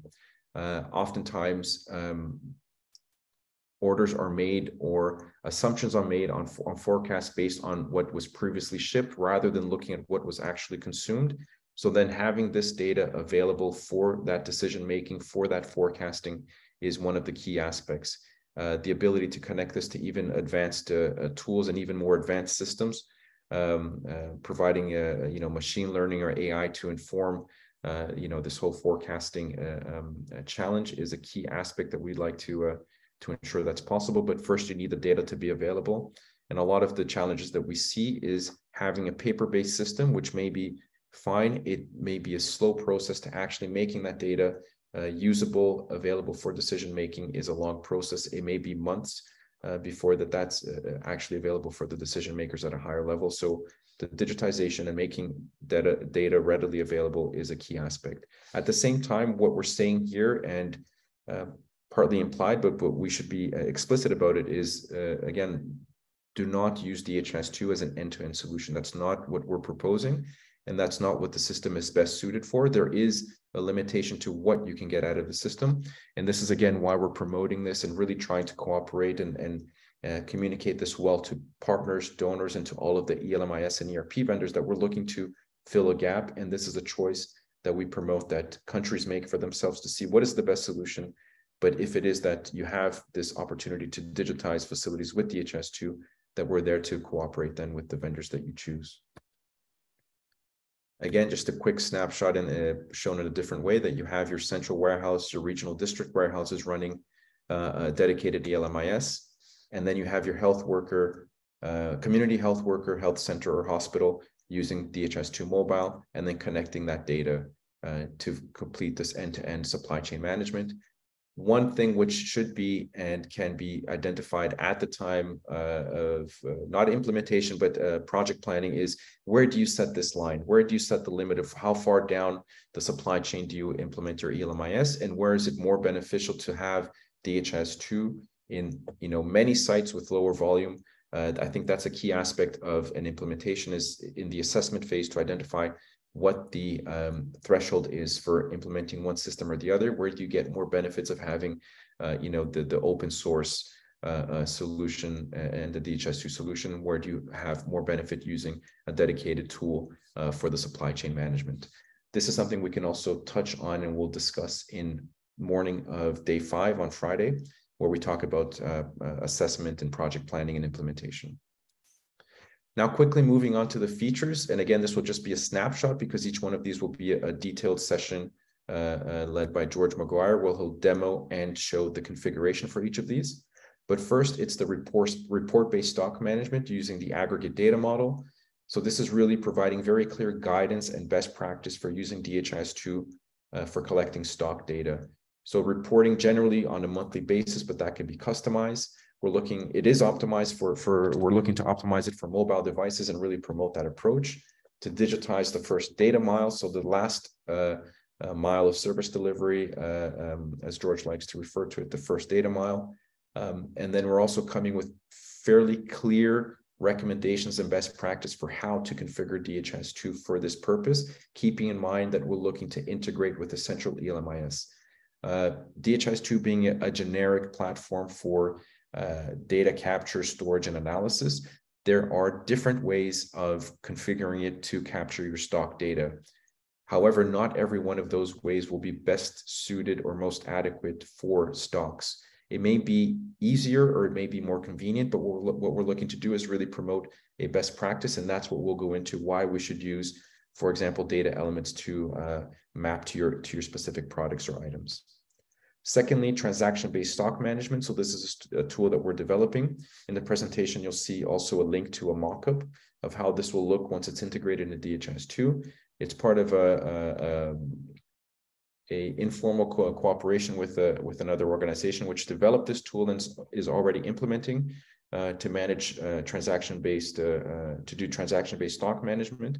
And this will provide this real-time availability of data, as it will have each transaction captured in the app. Going on, we have cold chain equipment inventory management or biomedical equipment lifecycle management. Now, this is native features within DHIS2 Tracker, where we manage an item or a piece of equipment from the moment it's installed at a site, all of the different management cycles that might be relevant for that piece of equipment, and these can be configured as needed, all the way down to the end of life. And this is something, again, that we're working together with different partners to promote and to have a broad acceptance that as an option for managing cold chain equipment, where a lot of this is managed through either paper-based Excel, the data is in different places and you don't have data readily available for decision making. So again, it's part of providing this last mile tools for now equipment management. Remote temperature monitoring. Now we have an MVP with this specific Blue Maestro temperature monitoring sensor, connecting it directly to the DHIS2 app. So we're looking to use a Bluetooth connection and not going through the proprietary software, trying to not be dependent on a subscription model, but rather making tools that also can be cost effective and implemented at scale. This will then capture temperature from cold chain equipment, transfer to the Android app, and then synchronize that with the server. The two main use cases or two main purposes being for alarms, if there's a temperature excursion, and then for analytics to analyze the performance of the equipment. And again, we'll go into more detail on that on our session on Wednesday. GS1 data matrix, something that we recently built into the platform, the ability to parse the GS1 codes and all of the different program identifiers. There are multiple possible applications of this, and we're still exploring how it can be best used, but this is something which we'll again elaborate on Thursday as well. Product catalog, so having some basic data to the end user for the items that they have available in their facility, and providing relevant information for the end user. And then last but not least, it's the integrated dashboards on web or mobile. And I think one key aspect here is this ability to have the data available for decision-making, having it available for district level managers and other managers that are monitoring various sites, being able to set feedback loops where if they have different information that they want to then communicate to a facility level user, they can use tools within DHIS2 to comment on the different charts or indicators and have follow-up to make that data actionable. Also, another aspect is having the user at the facility inputting the data, and then within the same platform within the DHIS2 capture app, being able to see this data, being able to engage with it, being able to have some actionable outcome of the data that they're reporting, and not simply punching in data because they have to punch in data, and making that a bit more relevant to their work and connecting it. When it comes to the integration also of the LMIS and DHIS2, another key aspect is triangulation of data. So then it may be the case that some data from the LMIS is being sent to DHIS2 for the purpose of analysis and triangulation. So here you have an example of having showing doses that have been administered and the amount of stock that has been issued. And you can also have your wastage rates if you're talking about vaccines and making sure that that's within acceptable ranges. So these are examples of having integration for the purpose of analytics, and then not simply the improvement of supply chain management and improving the availability of medicines, but also the quality of the health program. Quickly in DHIS2 terminology, now there's the aggregate data, and there's an example, and I have a link to the glossary at the bottom. So if you go into the presentation, you can go in and look at that, but I just want to quickly really confirm that everybody understands this, that you have aggregate refers to report-based data. So monthly reporting on stock issued, stock received, and so on. So this is manual input of data in an aggregate form. And then tracker is the application that's collecting longitudinal data. So you have a tracked entity, which may be a product, a drug, or a piece of equipment. And then you have different events that are happening connected to that device. And you have then data that's not anonymous, but connected to that specific item.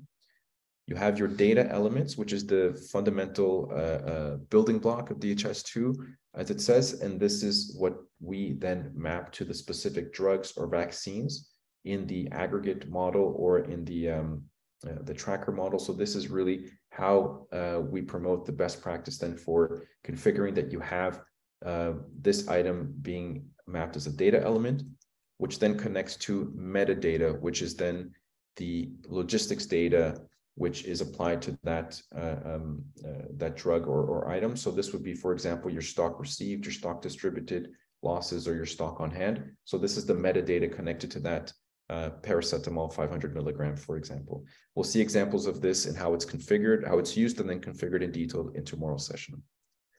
Lastly, you have the Android mobile app, which is called Capture. Once you go into the Play Store to download that, you'll see DHIS2 Capture on the left. And on the right, you also have the Capture web app. So once you go into the sandbox, which I'll show immediately after here, you'll see the Capture app, and this is where you can access the different programs, for example, the biomedical equipment management. They're both referred to as Capture, just to ensure that you know the difference between the two. It's something that confused me as well in the beginning. And now quickly the sandbox, and I can leave this up during the break. I see that we have just 2 minutes to go, and then, but I'll leave this up so you can connect to it and you can log in. So this is pretty much a demo site where you can log in and test these different configurations, which we've presented here. Again, if you have many questions, perhaps wait a little bit until tomorrow specific to them, because George will be presenting them in detail and going through the configuration. If you have more general questions, we're happy to take them, but just remember that we'll have specific sessions there, but you can go to this site and already log in. And you'll see all of these different programs. And I'll just switch my screen here. Just let me know if you can see it. Yes, we can. Great. All right. So here we're on the sandbox. The user is demo, it says at the bottom, and the password stock 123 exclamation mark.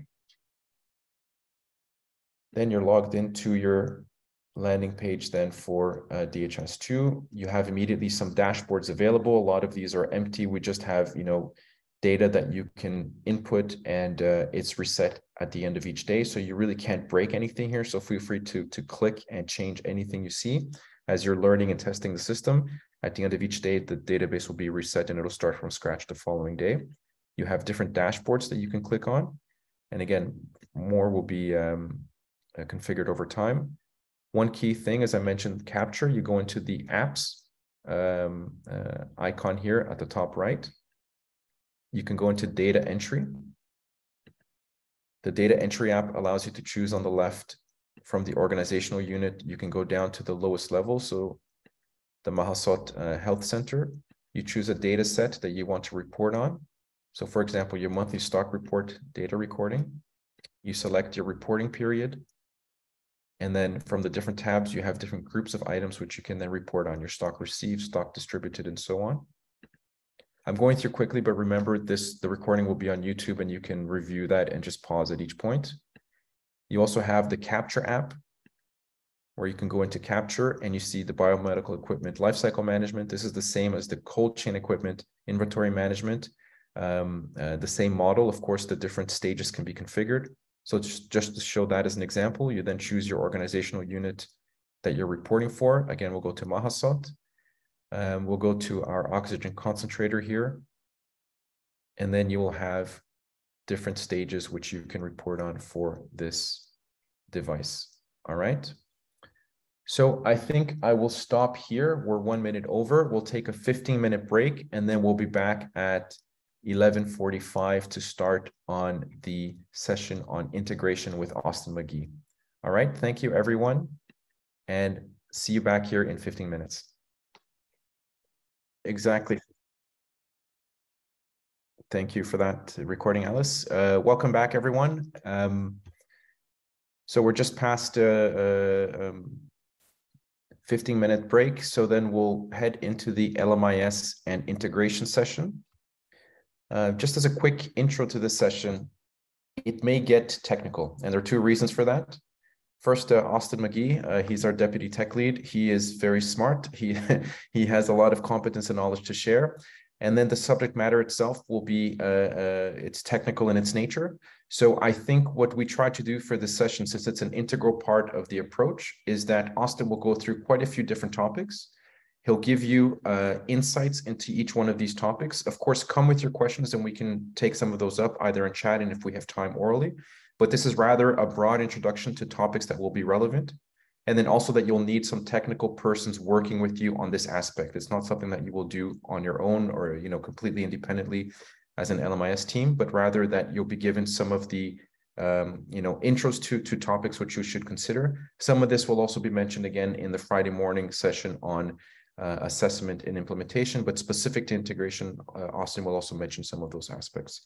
So without further ado, over to Austin McGee. Floor is yours. Thanks, Brenno. I haven't been called smart as an introduction before, so I appreciate that one. I've also been told that by Brenno that I have to make jokes throughout this whole presentation, so I'm going to do my best. No promises about the jokes. But I will also will try and try to make some promises about keeping this very high level. So there is a lot of technical detail that we can go into for each of the different aspects of integration that we'll cover today. This will be a very high level overview of some of the considerations that you need to take into account, some of the terminology that you might hear when dealing with integrations with LMIS systems and with DHIS2. But it won't go into any of those details. So to get into those details, we do have a whole interoperability team who are available to answer some of those questions as you dive into the details of building some of these integrations, as well as the LMIS team for the parts that are specific to building an integration in the LMIS space. So as Brenno said, my name is Austin McGee. I'm the Deputy Tech Lead for DHIS2, so I oversee a lot of the extensibility and kind of architecture of the software that is DHIS2. And a small part of that, but a big part in the DHIS2 world in general, is integrations and interoperability with external systems. So that's what we're going to talk about a little bit today. Specifically, what we'll cover is in three broad sections. The first one is just going over some fundamental terminology and an overview of things that need to be thought about when doing these integration projects. The second will be some of the considerations that are important to keep in mind as you're designing those projects and designing an end-to-end LMIS system that includes both the facility level supply chain management or supply management, but also, or stock management, sorry, but also the upstream LMIS and supply chain management system. And then third, we'll talk about some patterns that we see and we recommend in the integration space. So how to actually design these integrations between two different systems so that they are reliable and timely and have different trade-offs based on the design that you choose. So we'll talk about these three different sections over the next roughly hour or so. But before we get into that, let's talk about why we have a presentation on integration in this academy. I'm going to steal Brenno's slide here, which is the overview of where DHIS2 sits in the LMIS space. And you'll see that interoperability, integration is a big part of this diagram, because DHIS2 can serve the needs of the people that are at a facility that are delivering health services, have their stock on hand of a particular type of drug, and putting supply chain information in front of them makes a lot of sense.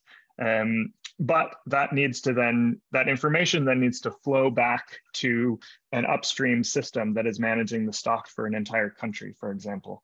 And likewise, the information from that upstream system, that national full-scale ELMIS in this diagram, needs to flow back down to DHIS2 when a new shipment is coming to a facility, or when there's a shortage of a particular type of drug, or those types of things. There are many different types of information that need to flow between these different systems. So this is why we're talking about integration in this today. And I wanted to pull this slide. The Menexus team is actually presenting next, I think later today. So you'll hear a lot more about this specific use case then. I'm not going to get into the details of what's actually in this diagram, but this is an example of a real life integration between DHIS2 and an upstream LMIS system that has an exchange of information using an API. This is the kind of thing that we're talking about when we talk about an integration. So something happens in one of these systems. You can see the red circles here in this diagram. Something happens in those systems. So it might be a user presses a button. It might be some event happens, like a patient is seen and given a particular malaria drug or something like that. And that triggers a sequence of events that sends that information through the system where that event took place, and eventually ends up in the other system and synchronized somehow or triggering an event that happens in that other system. It can get quite complex, and every integration project is a little bit different. But this is what we're going to talk about, how we can facilitate and how DHIS2 is designed to interoperate with other systems in this space. This is a much more simple diagram of a particular workflow in that DHIS2 to Medexus example. This could be Medexus, but it doesn't have to be Medexus. It could be any other LMIS system in the space. It could be another system entirely as well.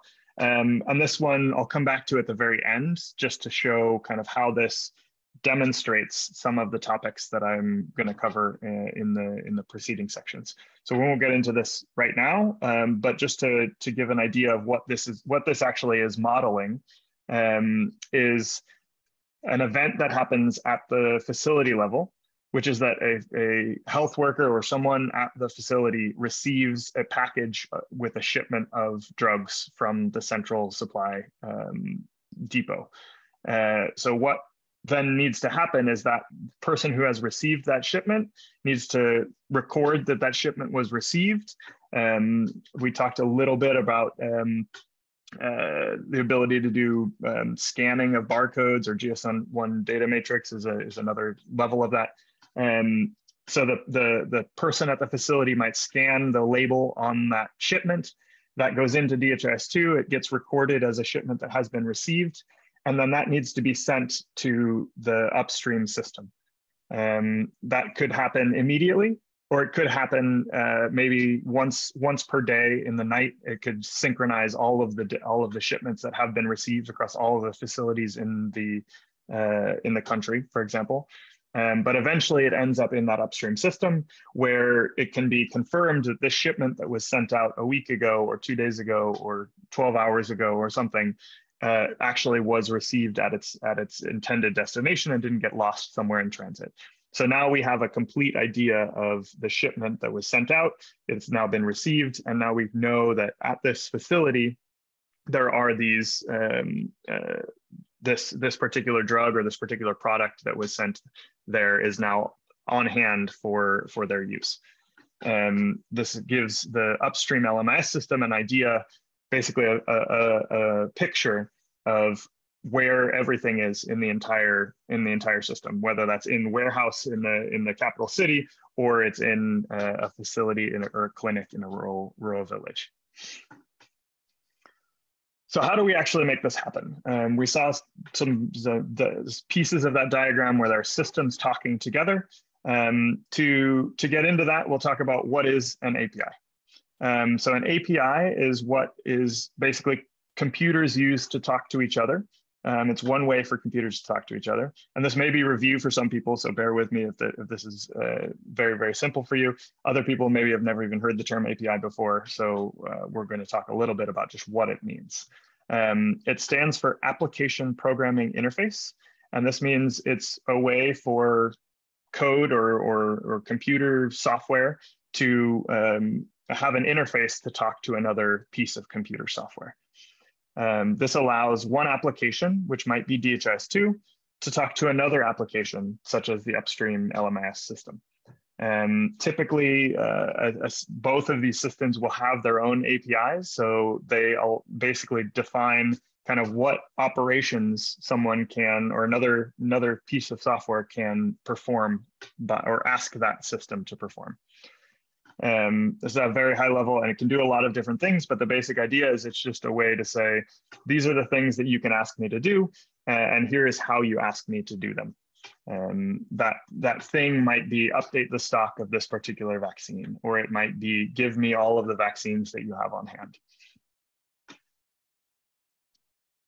Another key kind of fundamental building block of a lot of this interoperability work and LMIS in general is identifiers and code lists. So it's important to think about how you refer to a specific drug or product.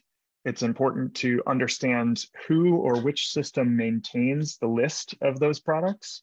And it's important to think about how those changes to that list, which when you're first designing a system, you might think, oh, I'm just going to define this once and I'll never need to change it. But then all of a sudden COVID happens, and now there's a new vaccine on the market for COVID-19, or maybe there are 10 new vaccines for COVID-19, and you need to add those to your list. And then you need to tell all the other systems that have a list of vaccines to update their list with these new ones. Or maybe the name changes, or maybe one of those vaccines gets is disqualified from being used in the future, or something like that. You need to have a way to share that information with all of the different systems that are taking part in this process. And there are ways to do this with some standards, but the important thing is within the architecture of a particular health system or a particular LMIS system to have a single source of truth as much as possible for where that lives, and where everyone can go to see what is the truth of what this list of vaccines is. That's all oftentimes difficult in practice, and there's a lot of ways you have to kind of distribute that list and maybe have some slightly out of date lists sometimes, but you have to be aware of that within your system. We won't get into the details of that too much here today. I would be remiss to have a presentation on interoperability or integrations without mentioning this book, which is kind of the holy grail of books when it comes to designing technical interoperability between systems. It's called Enterprise Integration Patterns, and it's quite technical, but it goes into detail about how systems talk to each other and the things that you need to think about when you're designing those systems and the connections between those systems. I'll go over some very, very basic patterns here today that are much more thoroughly documented in this book, but that is something that you can refer to or your technical folks can refer to when they're doing these patterns. So here are a couple just examples from that book. And it's an important one here up at the top to show that you have two different systems or two different applications, application A and application B. They each have inside of themselves, they each have a structure for how they model the data that lives within them. So in the DHIS2 world, you have, for example, you have data sets or data elements. But another application, an LMIS system, doesn't know what a data element or a data set is because that's a DHIS2 specific thing. So each of those applications has their own structure, which is actually how they store that information in a database. It has its own data types, like a data element or a data set. It has its own representation of that data in the user interface and all of these, and at a technical level as well, how you represent that that information to a user or to someone that's interacting with that system. And then you have a transport layer. So this is the API or the way that application can talk to other systems. And when it gets to the transport layer, it's talking to another system. That other system then needs to translate it into whatever it understands. So it might be products instead of tracked entity instances in a LMIS system.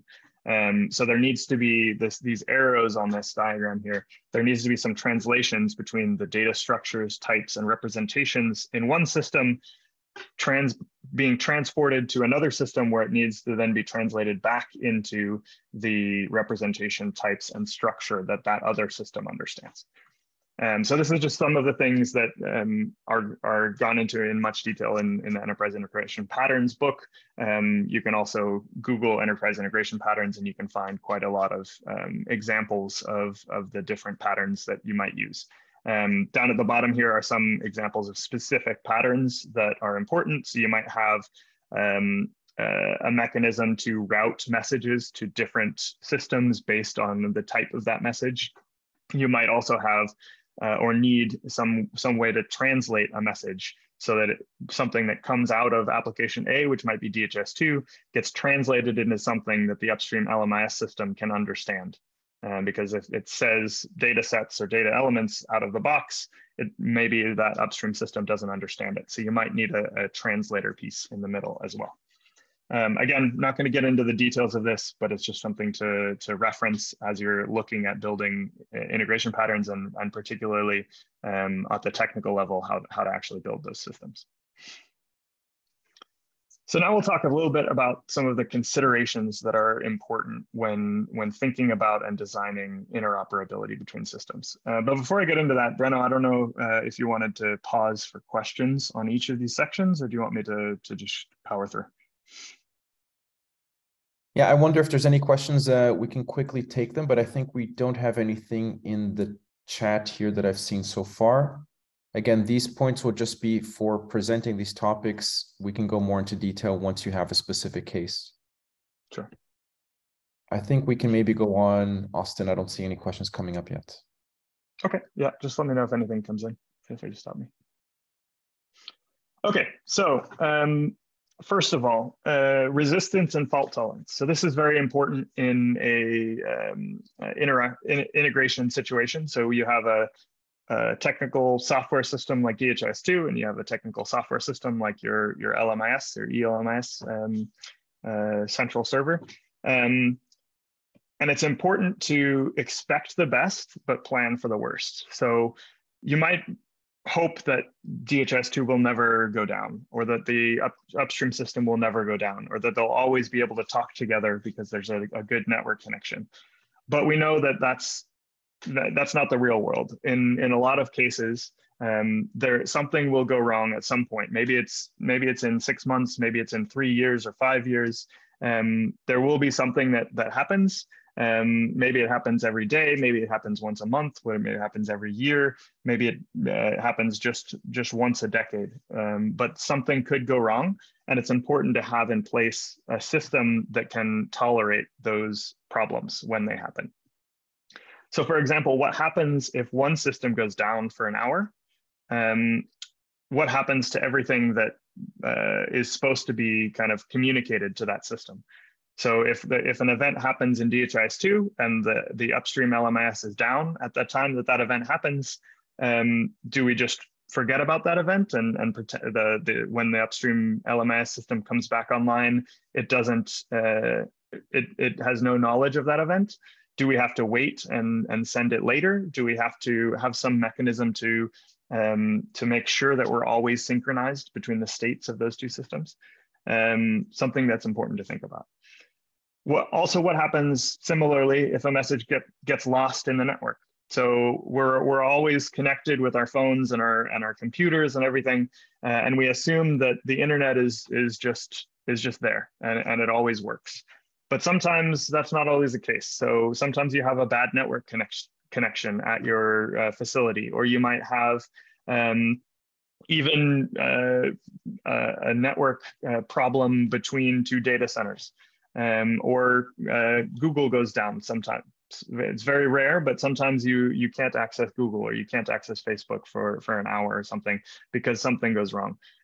So there can be problems that happen in the network. There can be problems that happen at the service level, and it's important to plan for those.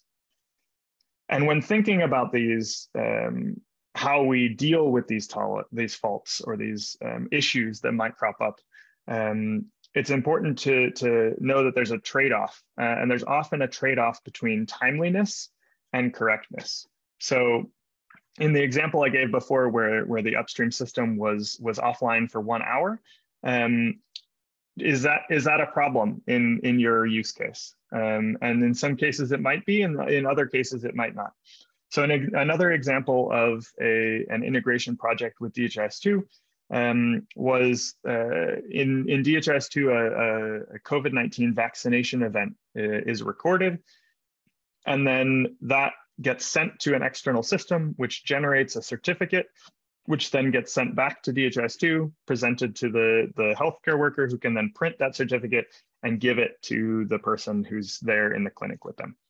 So in that situation, if the upstream system that's generating those certificates goes down, then the person who's administering the vaccine can record the event that they administered the vaccine, but they don't have a certificate that they can print and hand to the person right there.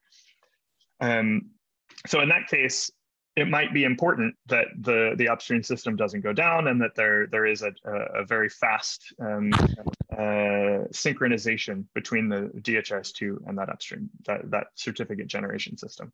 But there might be ways to think about the process from a non-technical level to also say, could we maybe send this certificate to that person by SMS or by email, or have them come back to the facility later to get their certificate?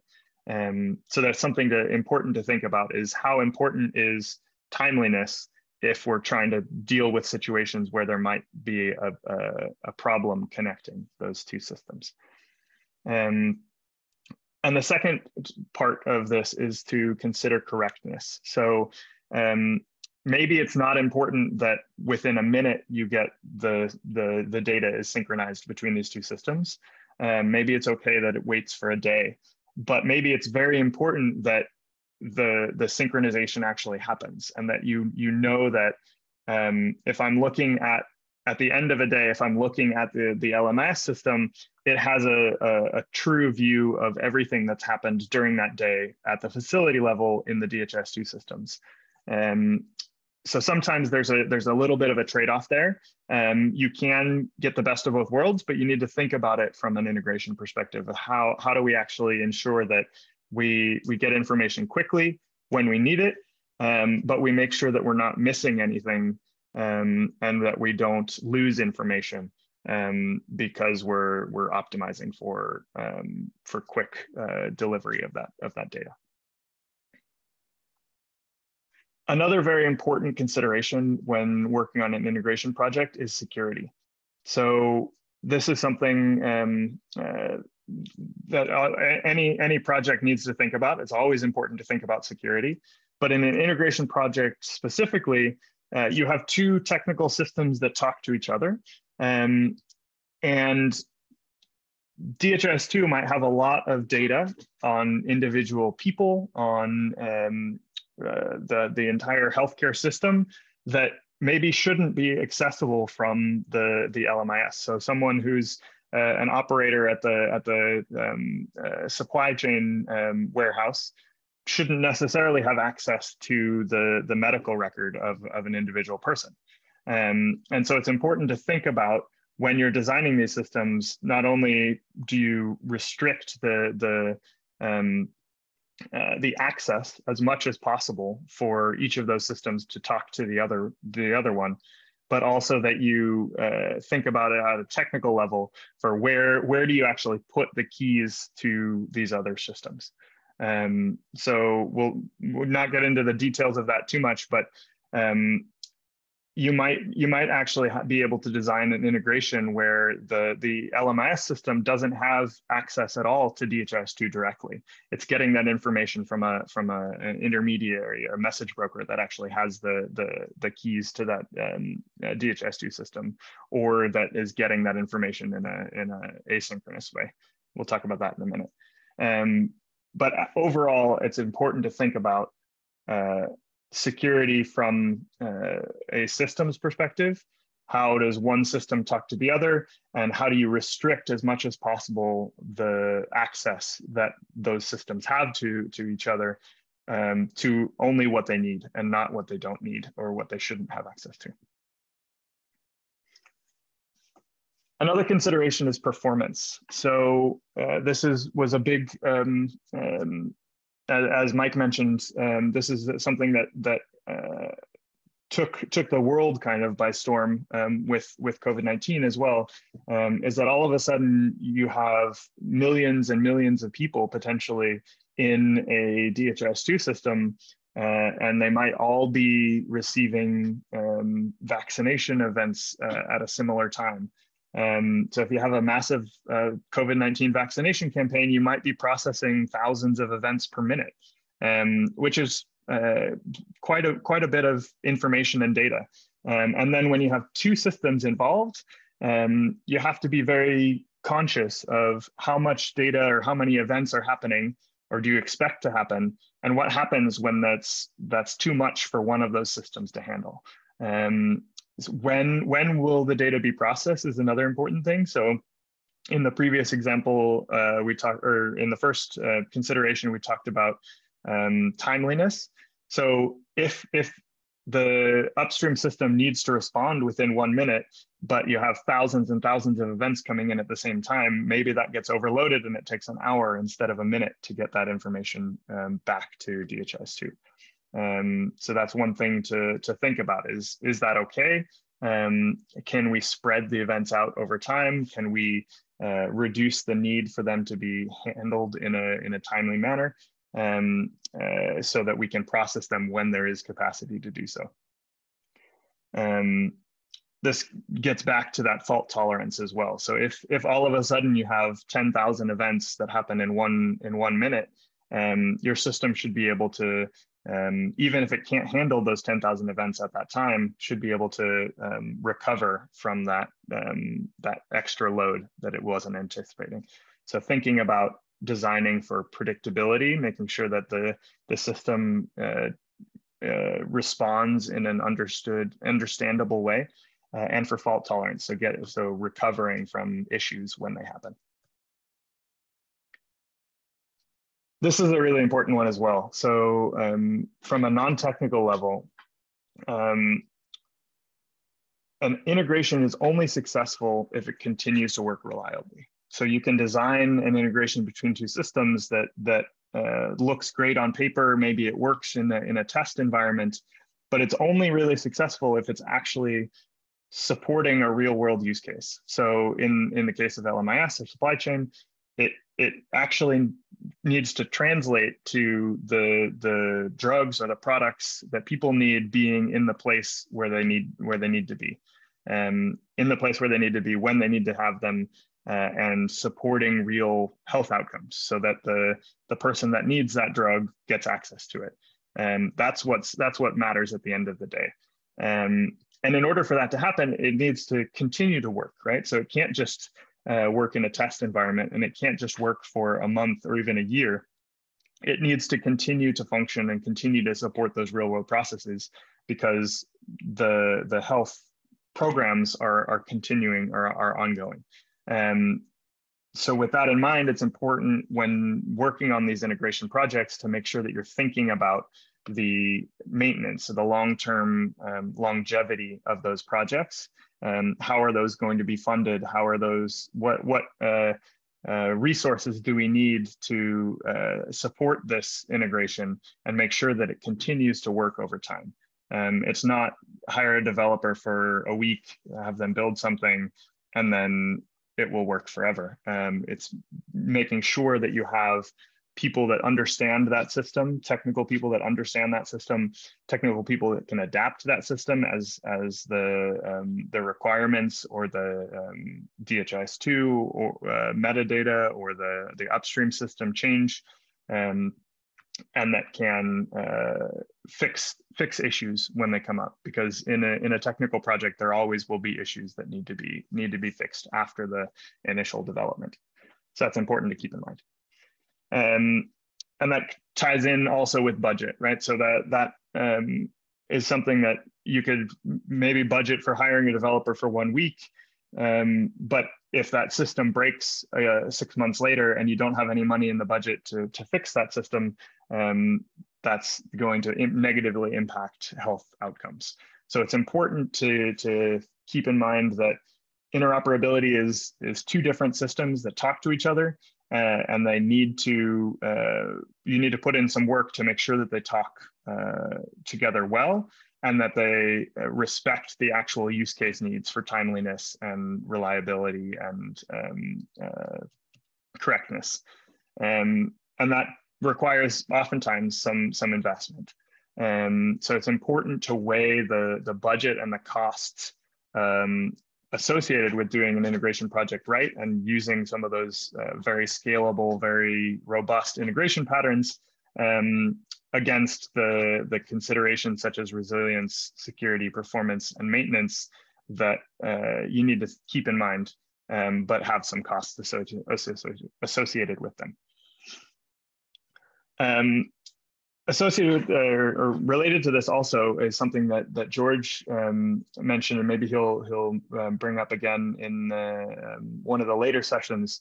But maybe in some cases, it doesn't make sense to automate every single process, right? So things that happen every day or every minute, probably it makes sense to automate those, because then you don't need to have someone that's manually entering that data in the other system, or that's has some potential for errors if they're entering that data on a daily basis or on an hourly basis, or if you need the information within minutes, then it makes a lot of sense to automate.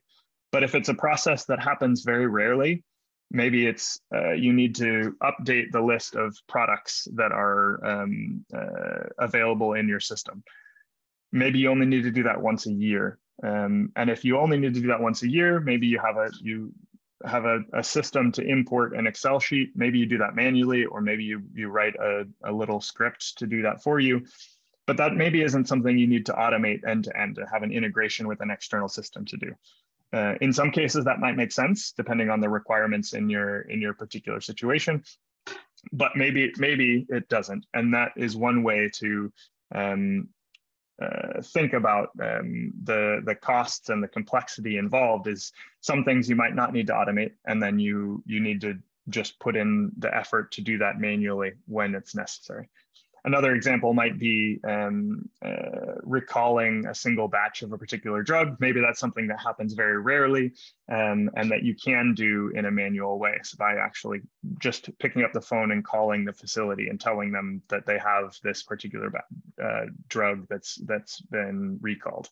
And you can do that in a manual way because you have information in the system.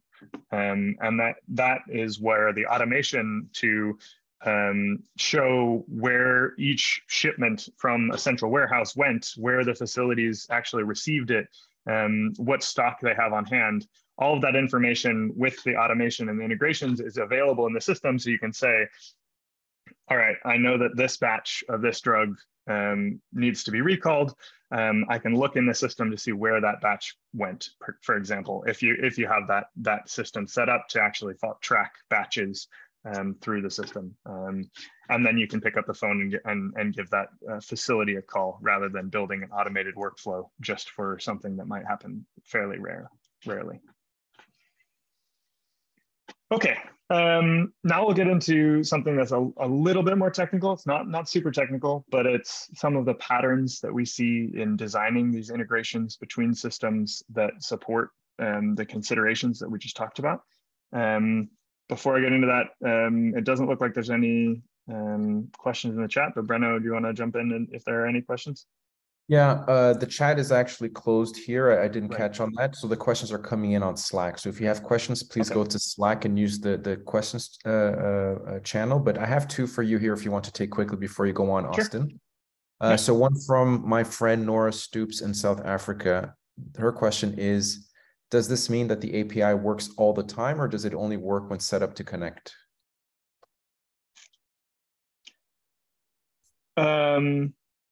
I'm not sure which slide particularly that was referring to. So Nora, feel free to clarify that. But typically, just when we're talking about APIs in general, a system will have an API or basically a language that you can use to talk to that system, and that will always be available. The API is when an API exists, it should be available whenever that system is available. When you actually design the interoperability, you might use certain APIs in the different systems to connect to them. And that's maybe what we'll talk a little bit about in the patterns. But let me know if I didn't understand that question correctly. and I can try to do it again. I didn't understand APIs. It was sure. the one where you had those two models next to each other. But I now understand what the API is and what it it's that one, the next slide. Yeah, this one. This one. Yes, this one, application A and B. Because I'm not technical, these things tend to fly over my head, but I actually was concentrating. And I now understand that they talk to each other all the time. And I didn't understand that before. So I'm sorry I'm being blonde or no, geriatric, but I'm okay now with it. Thank you. Yeah, no, that's actually a very good question. So this line, the horizontal arrow here, between application A and application B, that might happen all the time. It might happen once a day. It really depends on the use case and some of those requirements that we sent. But the API itself, which is just kind of the language that an application speaks, that should always be available. So you should always be able to, another system should always be able to say, I want to get the list of all of the products that are in this, the catalog, and then get a response from the server. So that's where we talk about the API at this level. So the client sends a request to the server. The client might be one system, it might be just me. I ask the LMIS system, give me the list of all the products in your catalog, and it sends me back that list. So that's what an API is just kind of that language of communication there. And then this process of how often do we ask the system for its updated list of products. That might happen once a day. It might happen once a minute, depending on how we're doing it. So thank you for that question, Nora. Brenno, was there another question as well? Actually, yeah, we have a few more questions. 2 are from me, I have to admit, but we have 2 a bit heavy questions. So Austin, either you may take it up in your coming sections, so you can leave it to the end, or you take them up at the end. So the first is from Robert Modi. He asks, besides the DHIS2 API, are there some examples of existing interoperability tools that are open source or digital public good? So that's the first one, kind of broad question. And then secondly, from Kose Bilali, what methodology can we consider, end-to-end API or using a mediator? What use cases best fit any of them? And I think each of these questions can be a seminar on their own, but you decide how to take them now or at the end. Yeah, we won't be able to dive into those completely, but I will actually cover both of those in this next section. So hopefully, if I don't get to answer that question sufficiently by the end of this next section, please feel free to ask those again. Yeah, we'll give them your home number and address. Sounds good. You had 2 questions yourself, Brenno, or did you? No, go ahead. We can keep those to the end. Just go ahead with the presentation, Austin. Sure. So this is actually very, very much in line with what those last 2 questions were referring to. Here we'll talk about some a little bit more technical kind of patterns for integration between 2 different systems. And these are fairly generic, so they're not specific to LMIS or DHIS2 and LMIS.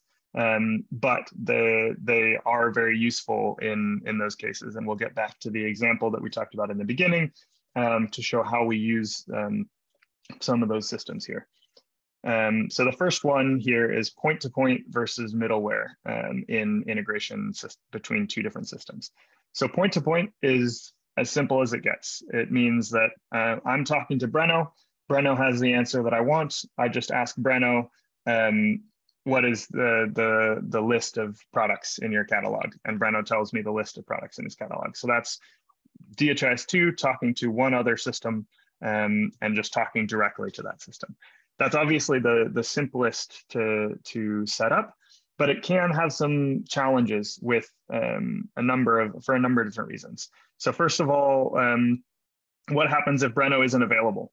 Then who do I ask? I can't ask anyone if Brenno isn't available. So Brenno is the server on the right here, and I'm DHIS2. This is my joke, Brenno. And then the second question is, what happens if Breno needs some more information from me? I need to give him the keys to my house so that he can come and get some papers or something from me. So I need to give Breno the keys to my house in order to have this exchange work. That's a metaphor for basically the other system, the other LMIS system needs to be able to access DHIS2 directly and to have permission to read data from DHIS2. So that maybe you don't want that in all cases. Maybe you want to have a very your DHIS2 system is very secure. It has a lot of personal and identifiable information. You don't want to give anyone the keys to that system. Then you might want to avoid this point-to-point system. Another situation where it might be disadvantageous or not advantageous to use a point-to-point design is that it might be unreliable. So you need to think about what would happen if one of these systems went down. And another consideration is the longevity or the maintenance of this system over time. So you're basically designing something that is very specific to these two systems and only these two systems. And if in the future either of those change, you need to change the integration as well. And if you want to swap out for a different ELMIS system or a different health management system, it becomes much more difficult. So that's another disadvantage, is that you're building something that's very specific to this particular communication between DHIS2 and one specific external system. So what's the alternative? The alternative is to use an interoperability layer or some kind of middleware between DHIS2 and this external system. So instead of talking directly to each other, there's someone in the middle who can say, all right, I have these questions. This is the example of all of you asking questions on Slack right now. Breno is my middleware. He's my interoperability layer, because he is reading all of those questions, synthesizing them, maybe deduplicating them, and then he knows that he needs to send certain questions to me and maybe certain questions to George in the next session. So he is kind of the broker of figuring out what everybody needs and who can serve those needs. So that's what an interoperability layer does, or a middleware does. And there are a number of advantages to a system like this. Security is one. So you'll see that the key here is between the interoperability layer and DHIS2, which means that the external system doesn't need to have direct access to DHIS2. It needs to get the information that it needs from that broker, that middleware, but it doesn't need to have direct access or be able to request information from DHIS2 at any time that it wants.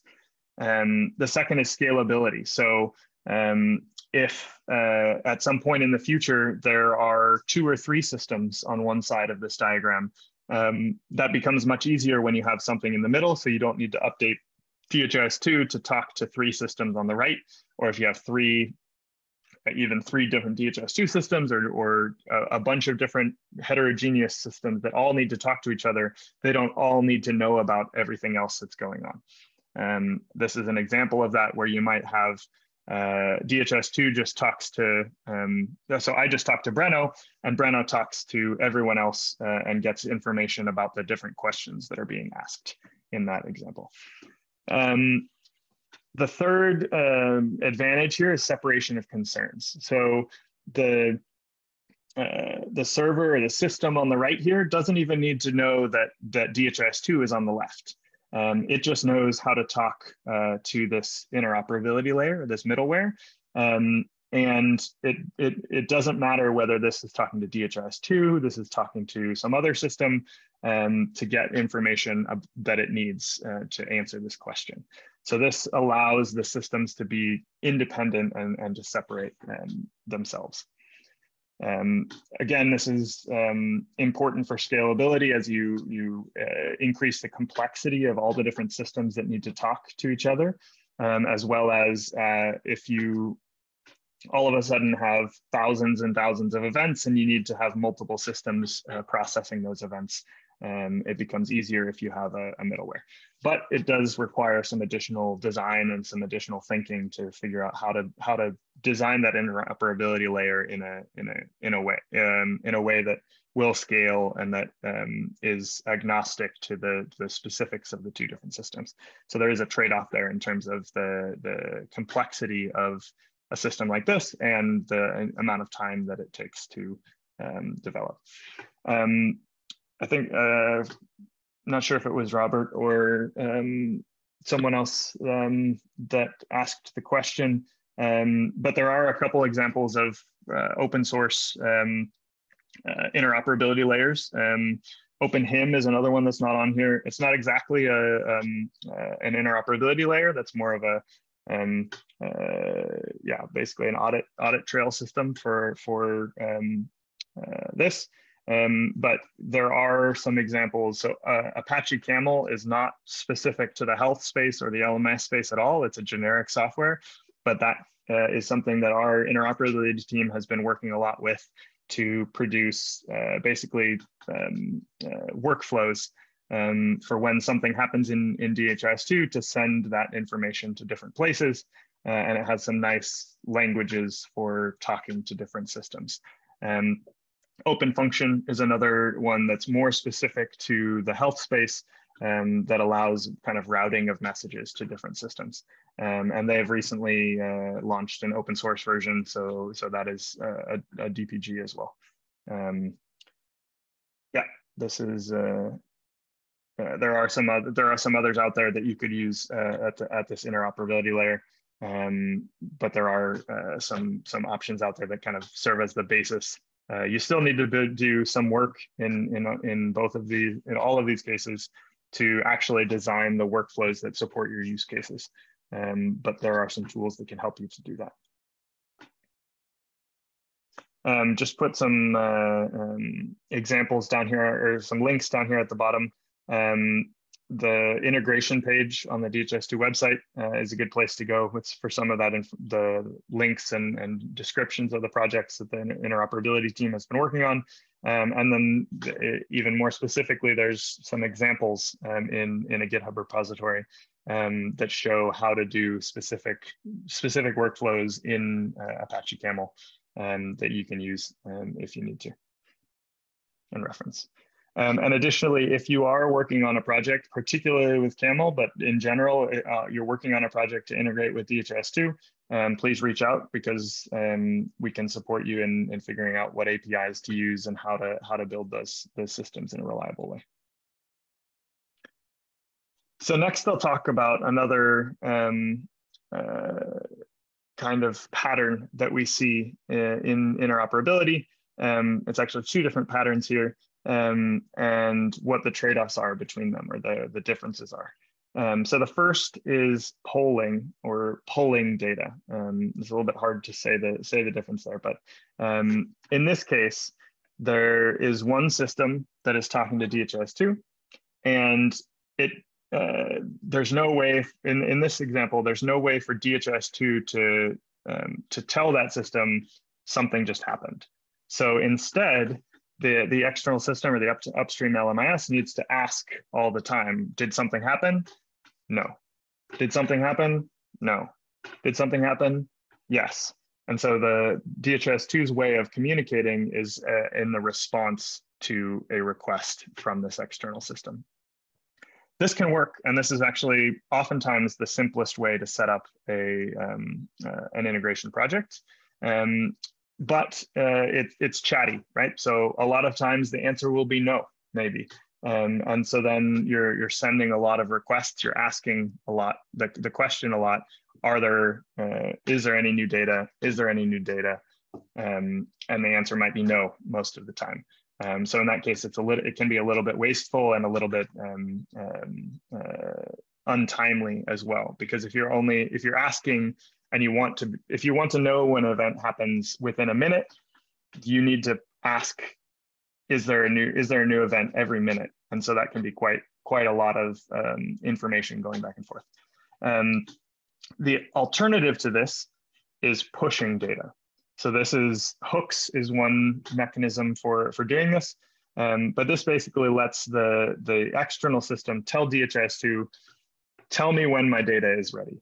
So when an event happens, tell me. This is how you can find me. This is my address, or this is my phone number. Call me when something happens. And then you don't have to ask again, because you know that DHIS2 will tell you when something has happened. And when that event happens, you receive a call, and you know that that information is available. In a lot of this is kind of the callback approach, right? So sometimes you give someone a call, maybe give them a missed call, and then they know that they need to call you when something is ready, or when something is available. And then you don't have to keep calling them every minute or every hour. They will call you when it's time. So that's what another way to go about this. This is something that is not fully supported in DHIS2 yet, so it should be coming in the next version in 240 to have a full-fledged webhook support, but it is supported in certain cases. So we do support notifications from programs and program stages to SMS and email, and also to webhooks. So that's something that we can do with programs stage notifications, specifically something we added for COVID, but it will be even more supported in the future in DHIS2 240. So what are some of the trade-offs between pulling data and pushing data?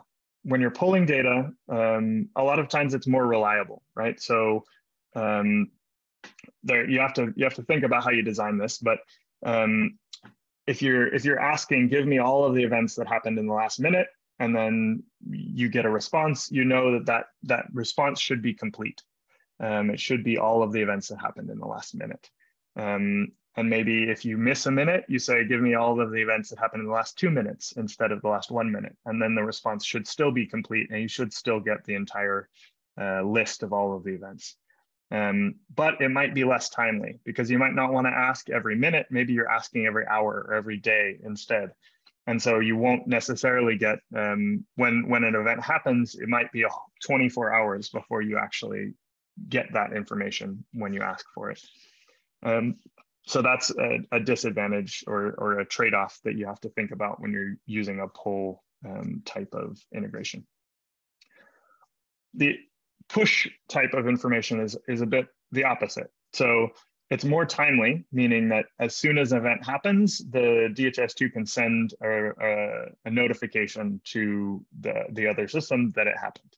That's a good thing. So you know that within a minute, maybe, of the event happening, it will be sent. But it might be less reliable. So if, to use the telephone metaphor again, if I say, hey, give me a call when this is ready, and then you give me a call when that's ready, but I don't pick up the phone, I've missed that notification. And so then you need to call me back again later, or I need to call you and ask again, kind of what, is it ready yet? So it's less reliable if that notification gets missed, which is why we often recommend doing both. So this is kind of an integration pattern where you can get information pushed to you so that you get it as quickly as possible. But if you miss something, you have a mechanism to pull or to ask for all of that data and make sure that you have everything in the system, so that the synchronization is guaranteed to happen eventually, even if one of the systems goes down or if the network fails or something like that. But there's some careful design that needs to happen to make this possible. Finally, and this is one that I'm not going to spend a lot of time on, there's a concept of a message queue, where instead of sending a message and then pushing it to an external system immediately, you might put it into a place where you just have a queue or a line or a list of all of the messages that will need to get sent. And so then if the upstream system is down, the the queue starts to get longer. And then when it comes back online or becomes available again, those messages start to get sent. So this is another maybe example of Breno being my message queue for the questions that are coming in. Because if I'm talking right now, so I can't answer any questions, but you can ask questions on Slack, and Breno is serving as that queue. So he's saying there's these 10 questions, and I'll ask them in order when Austin's done talking. This is another pattern that you can use. You can implement this in the interoperability layer, and there are some interoperability systems like Apache Camel and like OpenFunction that do this for you. But it's an important thing to think about as well, because it improves some of the reliability of the system as a whole. And the last pattern here that I think is important to talk about, and again, this is not really a technical concept, but it's important to think about having one source of truth for any specific type of information. So this might be that I know where to go to look up what the product code list is. And there might be a copy of that product code list in every facility, but I know that the real one, the source of truth, the official one, I can find by asking the upstream LMIS for that product list, for example. So when you're thinking about these interoperability projects or integration projects, it's important to think about where does that data, the canonical, the source data, the source of truth live? And then to refer back to that and make sure that you're synchronizing from that when you're designing these integration patterns. So now let's finally, and we're wrapping up here, let's get back to this example. So we had this example of receiving a package at a specific facility. I'm sorry there weren't more examples here. It could have been more kind of contextualized. But in this case, we're seeing in practice, and you can I won't get into the details, but there's a kind of a workflow here where the health worker creates a package reception event in DHIS2. Then there's a program notification webhook, which is pushing that data out to the upstream LMIS system. In this case, there's no middleware, so there's no interoperability layer, which makes this a point-to-point integration. So DHIS2 sends that notification as a push to Medexus. And then also, every X hours or every day, the upstream LMIS system will ask DHIS2 for all of the data that, or all of the events that happened in the last X hours or last day. So this is both a push event, but if that push fails for whatever reason, if the upstream system is down or the network fails, then every day or every some number of hours, we can request and pull the data back from DHIS2 and say, give me all of the events that happened in the last day. I want to make sure that I got them all. If I missed any, I'm going to update my system to reflect that. So we have both push for timeliness and pull for reliability here. And at the end of the day, after that pull has happened successfully, the information should be synchronized. So DHIS2 and the upstream LMIS system should both know that this package was received at this particular facility. And that way we can keep that information in sync. Also important to point out that there are two different sources of truth here. Because a source of truth doesn't need to be the same source of truth for everything.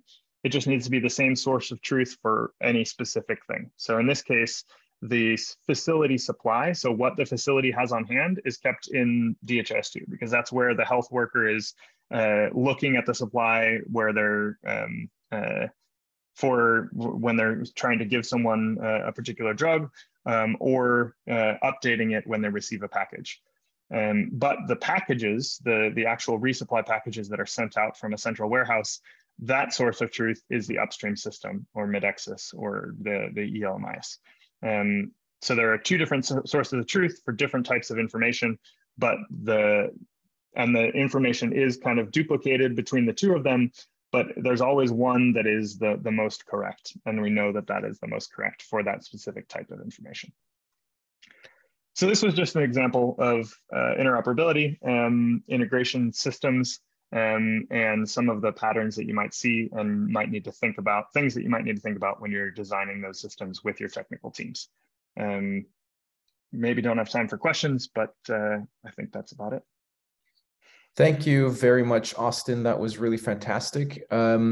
A quick message to all of you. If this went over your heads, that's perfectly fine. A lot of it went over my head as well. I think the important thing is that this is a reference, which we can go back to and refer to when we're actually working with the subject matter. It will be available on YouTube, and this is something that you can then refer to when you're working on the solution architecture. It's what we spent the most amount of time on the Medexus Mali case, which will be presented after the break now by Per Kronslev. So it's what we most spent time on, was working out these workflows. How does the functional requirement align with the technical capacity, with the contextual then implementation of these servers, and how that is actually functioning. So again, the expectation was not that you would understand everything in detail, but rather you would have an overall understanding and a reference place for when you're actually dealing with these issues.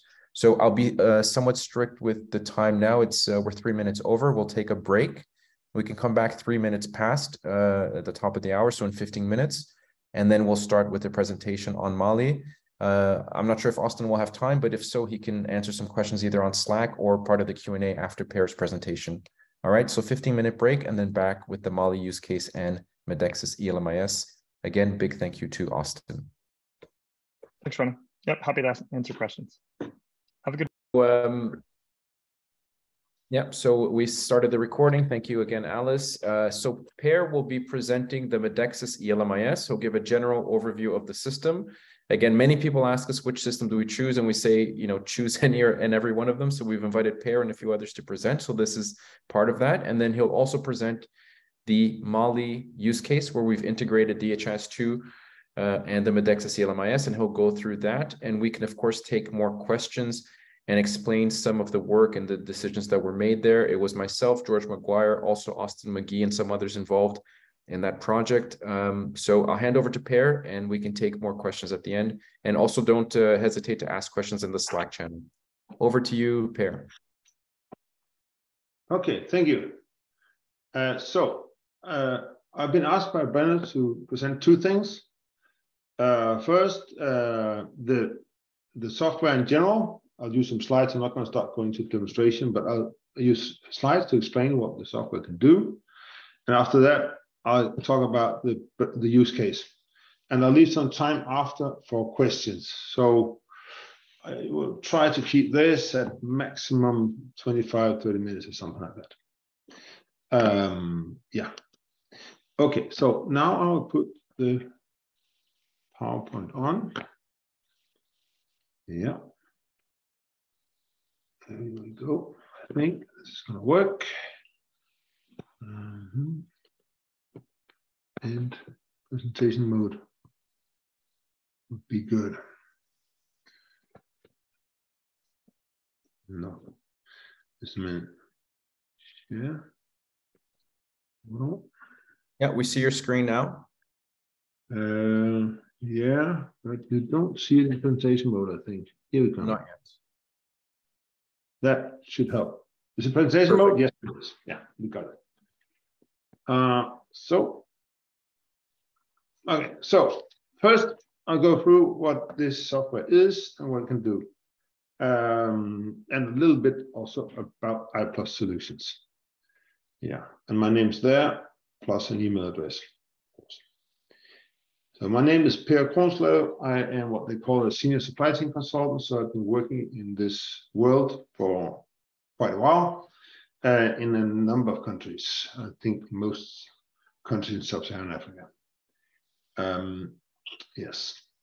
So I'll go to the background, a little bit on the company, the design of Medexus, a great deal on its features, some talk about implementation, about dashboards, a little bit on the Burundi case study, and then we'll get to the Mali case study.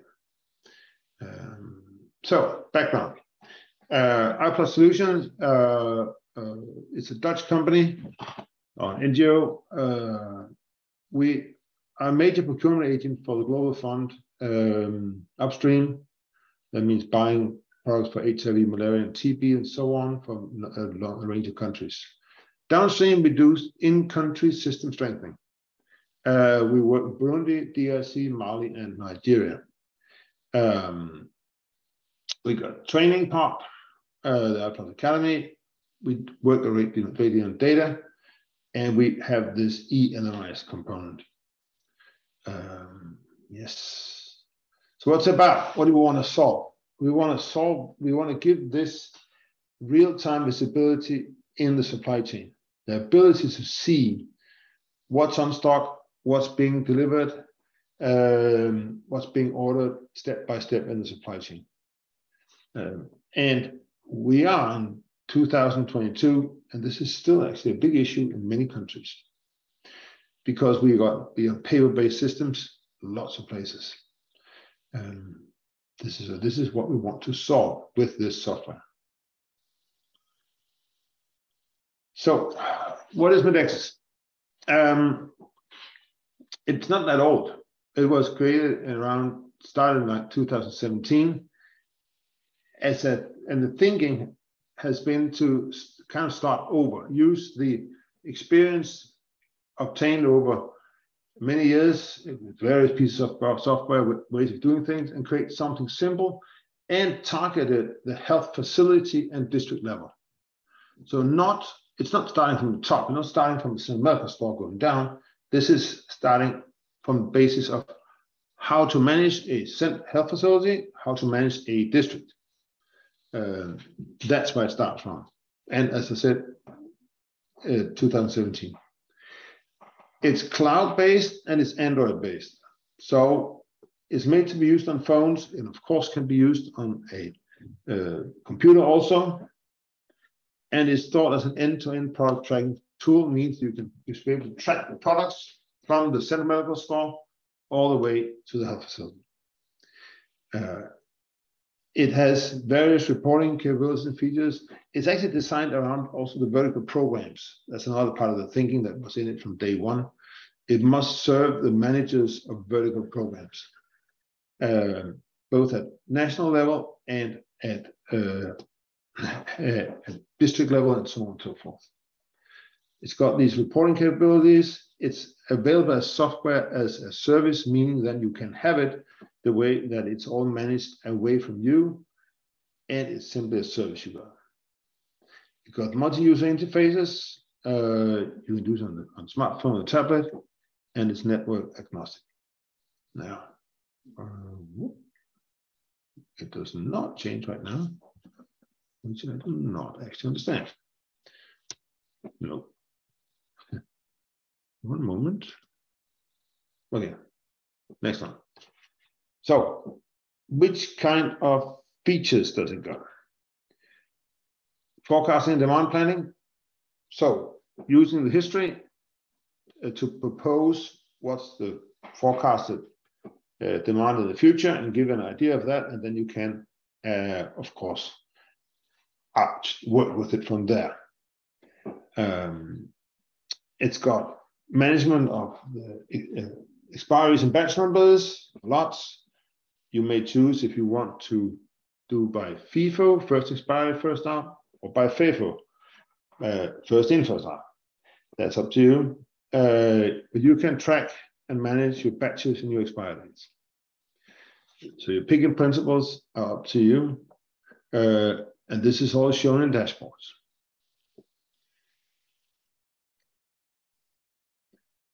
We also have what's called intelligent inventory management. What that means is, again, it's targeted these health facilities and the needs there. So we can track the programs and the donors. So if there's a given donor who wants to know what happened to the products which has been sponsored by this donor, then it's made for that. And of course, it's also made for that if you want the malaria program to know what happens to everything they have, it can be filtered by that and be tracked down to the only the malaria product. It can manage the observable stock, so how much is on quarantine, and you can set inventory levels. That means that you will set it by program, you can set it by product, it's up to you. But what stock level is your target stock level? Do you want 3 months of stock at health facility level? Do you want 2 months, 5 months? It all depends, of course, on the infrastructure and the challenges you have. But you set that level, and then the software will help you calculate how much to replenish based on the stock level you've set. You can design your warehouses, so you can have 1 or more warehouses at a given health facility or a district, and then you can divide them by bins in the software if you wish to do so. Of course, the more you divide things, the more complicated it gets, and that's not always a good idea, but the option's there. You can set mechanisms for stock rationing, so you avoid to stock out, or so you start rationing, given you have too little product in the system. So the most important feature is this real-time stock visibility. That obviously depends upon that everybody updates the system ongoing. But you can monitor the stock status, and the system will also tell if you are approaching stock out. So it starts warning you when you have like less than 1 stock left in your system, when you have 2 weeks stock left in the system at a given destination, and warns you this destination is approaching to go stock out, and therefore you should start doing something to replenish. There's both the pull or push fulfillment process. It's a choice you can have. I mean, so you can work with informed push, meaning that the system calculates how much to replenish, how much to ship to a health facility based on the stock level they should have. Or you can work with a pull system where you let the health facility fill in an order form, and then they ask for what they need from the district level or some level store. So, next one. Yes, that's another feature. Cold chain management, or management of cold chain equipment. It's actually both. So you can set the volume, the physical volume of your freezers and fridges by each health facility in the system. And then the system will not let you send more cold chain vaccines to that facility than there actually is freezer room for. So you can use it to calculate your capacity needs. You can calculate, I have so and so many cubic meter of freezer and fridge space, and how much vaccine can I send through the system. You can also manage in it the equipment maintenance. That means that you will also register the age of the equipment, the type of the equipment, all that, and the maintenance status. So you can manage that these and these pieces of equipment need replacement, they get too old, and you can hook the system up with the RTMDs, the remote temperature monitoring devices, which is in the equipment. So Medexus will then tell that these and these specific freezers in that health facility is having frequent too much temperature, for instance. So these are the cold chain features to monitor that. Yep. Now, transport management. So another thing, managing the transport. Again, this is a simple version because it's made for facility level, but also at health facility and district level. District level, you often have distribution by milk, so-called milk rounds, by fixed routes. Or you can have that, or you can also have, of course, routes which you improvise from time to time. But you can use this one to set routes by health facilities and then monitor that the transportation happens in this route. So you put the products on a truck, tells it goes on this route, it goes out, the software knows it has gone out on the route. And then when you get the proof of delivery back later, you will then confirm, yes, I got the product actually reached the destination. On DHIS2, we're very happy that we've made, I think it was also mentioned in the earlier presentation I saw, but we made quite some effort to get integrated with DHIS2, and we are very keen on that. So we're having a two-way integration, meaning that we can get data from DHIS2. I'll get back to the implications of that. And we're going to send data to DHIS2. So both ways. And that has a number of advantages. One is, of course, that we should, any LMIS data should go, most countries, to DHIS2 for national dashboards and surveillance. But there's also a lot of advantages in getting data from DHIS2 in terms of setting up solutions for the smaller health facilities. We can do budget and credit management, meaning you can set budgets by health facility and then monitor that they only reach that budget when they buy from the district, for instance. So, next one. Yeah, okay, dashboards. We have dashboards, some graphical user interface here.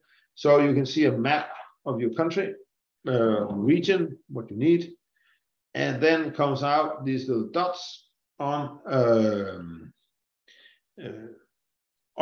what color they have. They're green, they're fine, the red, they're not so fine. And you can, of course, regulate this, but in general, it's, of course, obviously, the red ones will be places which are going out of stock or overstocking. Green ones are dots which are fine. So the various dashboards, and then you can set the KPIs down here, stock out durations, percent of stock outs, expire rate, so on and so forth. The KPIs can be swapped depending on what you need. These are just common ones. Let's see, next one. Yep. No, that was the same. Here we are. More dashboards, stock levels can be set for a specific program typically. By value. Stock out analysis. Stock out is a big issue, of course, many places. So there's specific analysis for finding the places where there's stock outs. And then you can go like this, one shows here. You could go put your mouse on a given spot, which has turned orange, for instance. And then you can see, okay, it's that product which is out of stock or going out of stock, where this one's then close to be stock out, right? So you can, so this graphical user interface, you can find things and say, okay, here looks like there's a problem. What is the problem? You put the mouse on it, you click on it, and says, oh, it's that product, this program, so on. So a great deal on this stock out analysis. This is basically more of the same. From Burundi, stock out analysis. So there's some specific health facilities. I mean, there are obviously many more health facilities, but this is for the ones which has a problem. Then you can find these ones, do something about it. But the KPI is here to the right. The shipment calculation, yes, it helps you set the milk rounds, set the distribution pattern, and monitor the shipments, that things moved. And that, yeah, that they have, that has been confirmation of the proof of delivery. Let's see, batch recall, yes, that we can do too.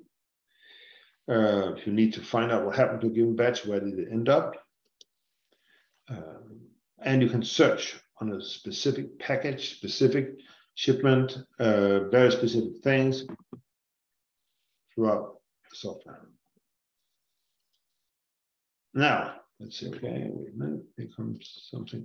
Oh, that was too previous, sorry. Yeah, implementation. So we're quite keen on that this needs to be done with local help. local ownership, local help. So there are several things on this which are where we think are very important to emphasize. One is that we will have always a local software company involved in this, as far as possible. So we get into it from the start, but then we need to, when we leave it, it must be in the hands of local Minister of Health, local software people. This integration of DHIS2 gives us the opportunity to set up solutions at the lower level where we actually do not put our software out there necessarily, but we can use interfaces with DHIS2 screens, DHIS2 user interface, which they very likely anyway already are in. And this saves training, this saves money.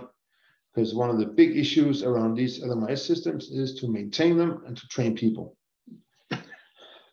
Sorry, thousands of people. And that's very costly.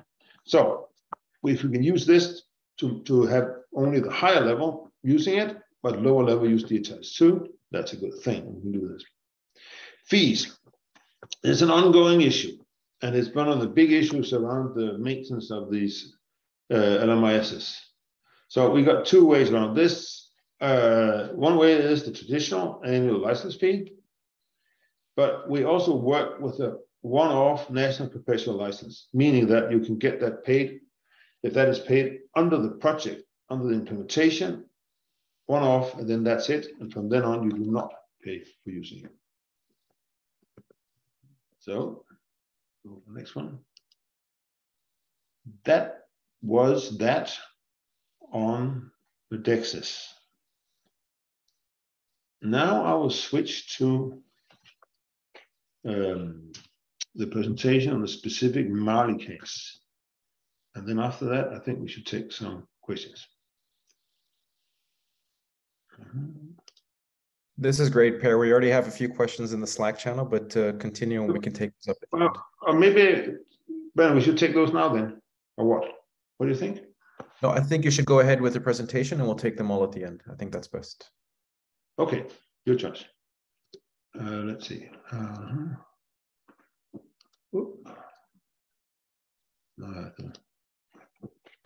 think you are looking at my screen. Is it on the screen? Yeah, it's there now, right? Yeah. So, you can see it now, Breno? It's on the screen? Yes, perfect. Go ahead. Good. Okay.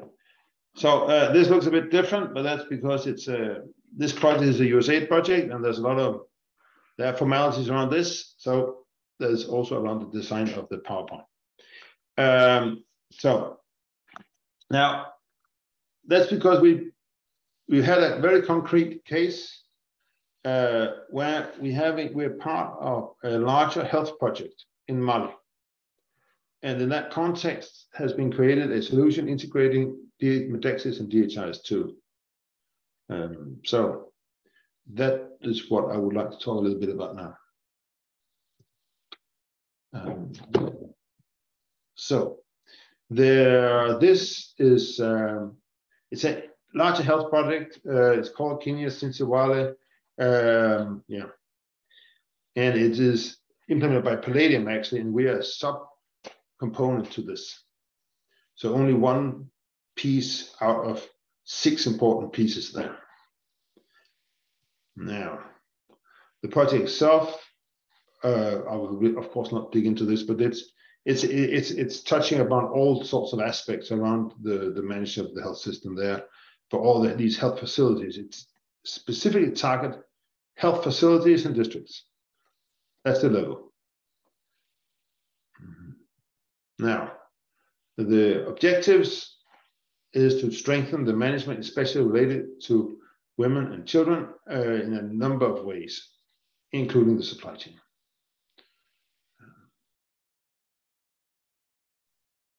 This one I'll jump because we just had that. Here comes it. Now, let's start it. So the big challenge we have is that we could say that these LMIS solutions, they're nothing new to them. They've been there for 15 years. We've seen them, and it gets boring to tell the whole story. But challenges are, any solution has to work for thousands of health workers. These people have limited basic training, and there's a staff turnover. In many places, 30% of the staff turns every year. So these solutions often work technically, but they're complex for the users. So this complexity demands training costs and training of many people, also because of the turnover. This is an issue. And the ministers of health working on this, they don't have stable budgets for license fees either. So anything that demands an annual payment is a challenge.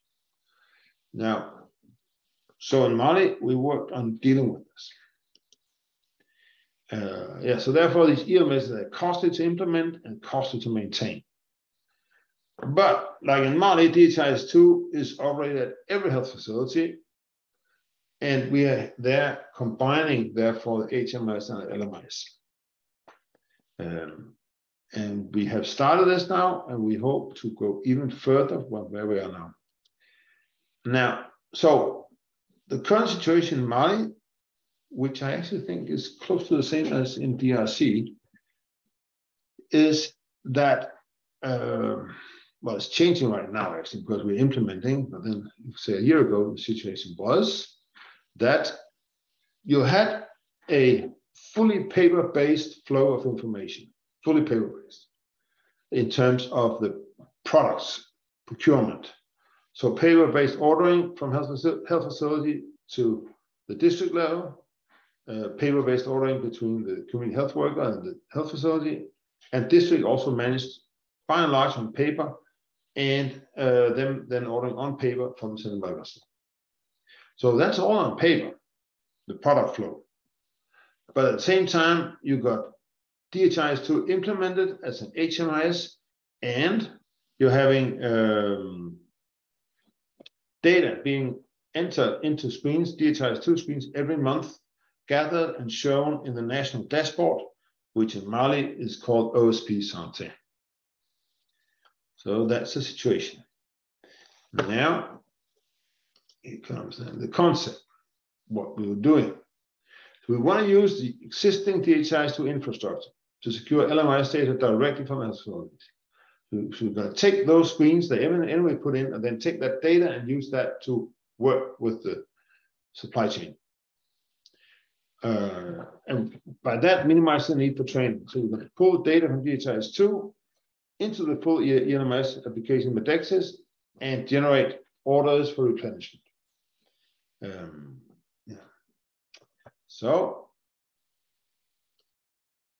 the architecture, well, I will not go very deep, it will take far too long, but there are two steps in this. One, the most simple one, is the products which are for free, program commodities.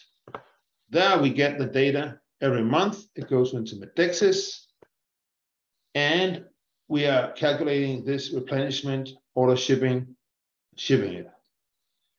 Then there's a second step, which is the products which are procured by the health facilities. Sorry, SESCOM is a health facility in Mali. So that's obviously more complicated a bit, because the health facility will buy the product, so there's a financial transaction involved, but that is also managed. Right now, we're implementing the phase 1. And data will remain to go to the national dashboard. We're not touching the dashboard. It stays. Now, so the perspective, I know this is a busy slide, but the perspective is that this output stays the same for short term. On paper, between community health worker, health facility manages things on paper, but they enter their data into DHIS2, and that data is exchanged with Medexis, and then we can use that to calculate replenishment orders. So that's what we want to, that's what we have set up now and are doing. Longer term, you can of course do more. Longer term, We can get the community health workers on mobile phones, so they get their data straight in. We can do a number of things. This is also about development, about starting a process. It's hopefully not something that's just like this and then stays like this the next 10 years. It's hopefully a path to a change. So, yeah, I know those were a bit too busy, but where are we now? So we got the integration is there. We got the solution anchor with the local partner. It's local HISP that's implementing. They're also maintaining these things on the local server. And we got agreements with Minister of Health and local authorities. That's all in place. We passed this one, so we've done the pilot. We're rolling out now. Here comes something interesting to talk about. So one part is the technical thing, figuring it out, programming, all that. Another one is the process, and not to be underestimated. So here are some bullets on this, which I think are real learnings, right? So it doesn't take that long to figure out a possible solution. As it says here, some months, but the dialogue to get moving takes more than a year. And I think that must be respected and must be done. Dialogue, very important. And Minister of Health engagement is absolutely essential. And we, I guess we are guilty, like other people also to some extent. So we get very happy with this interesting solution and work with the technical people and all that.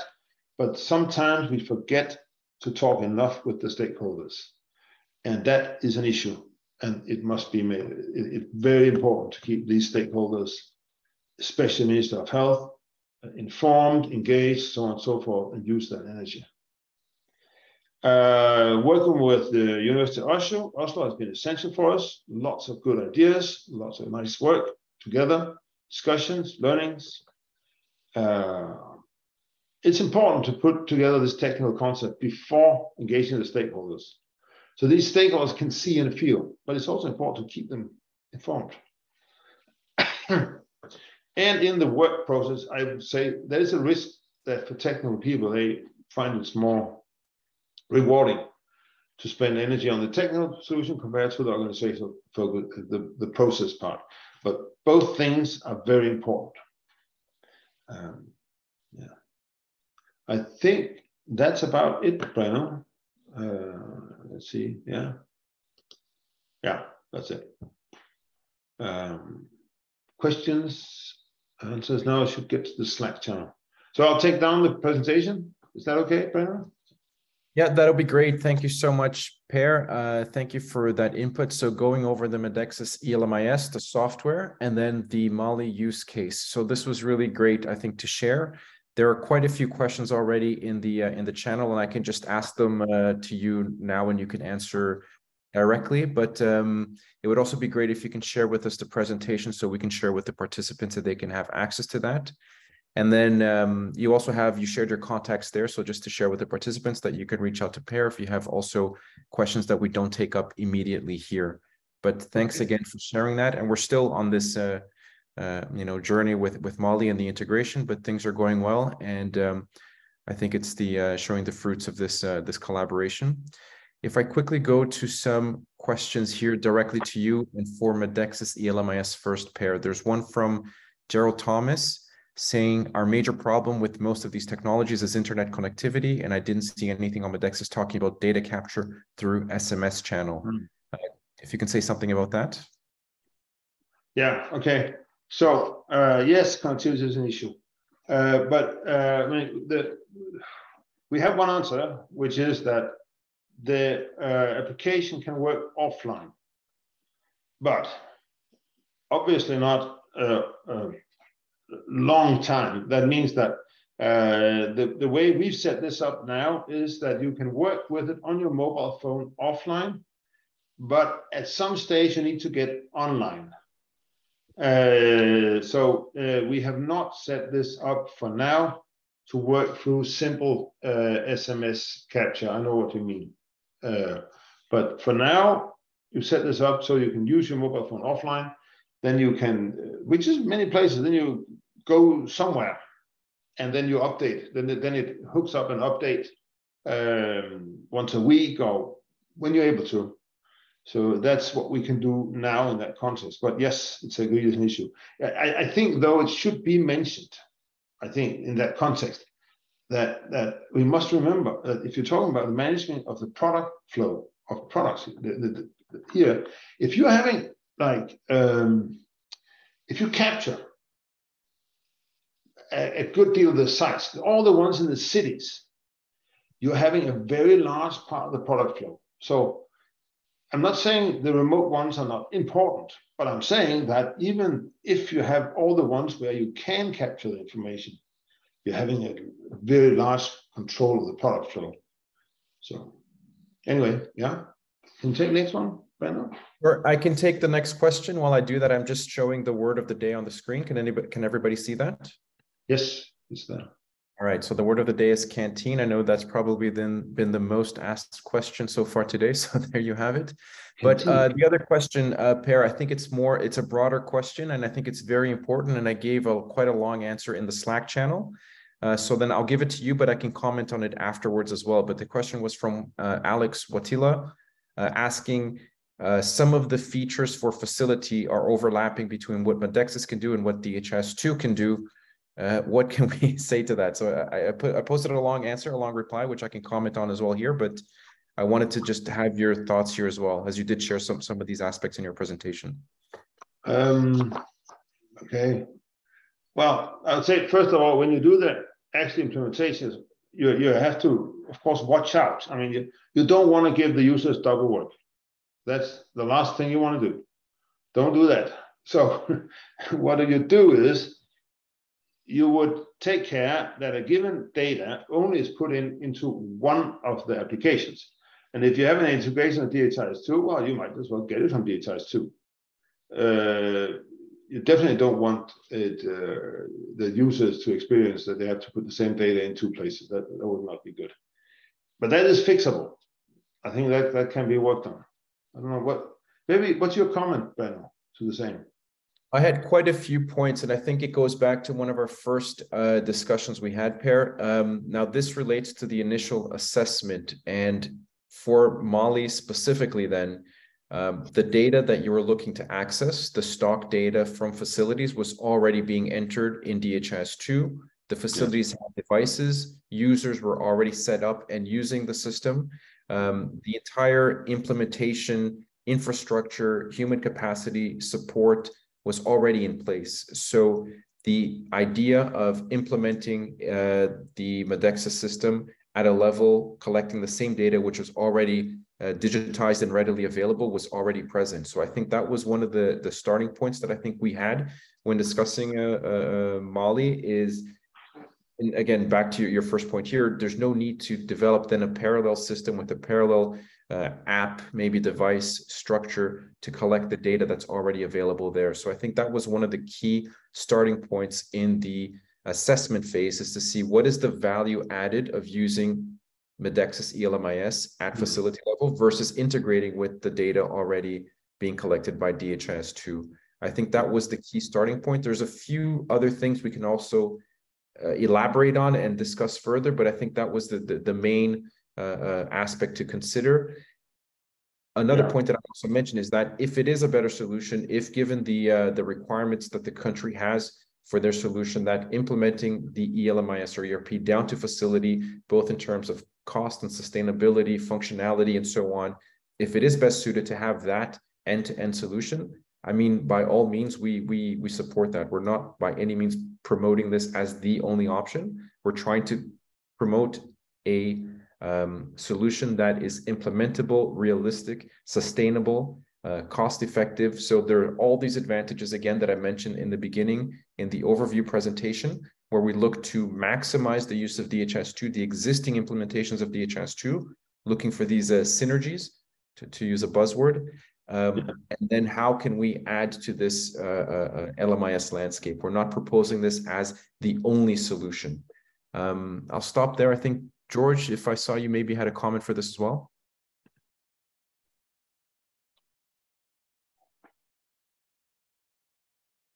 Maybe I lost George. Or maybe he's muted. So, yeah, I mean, I think it's a unique opportunity. Or maybe George, you there?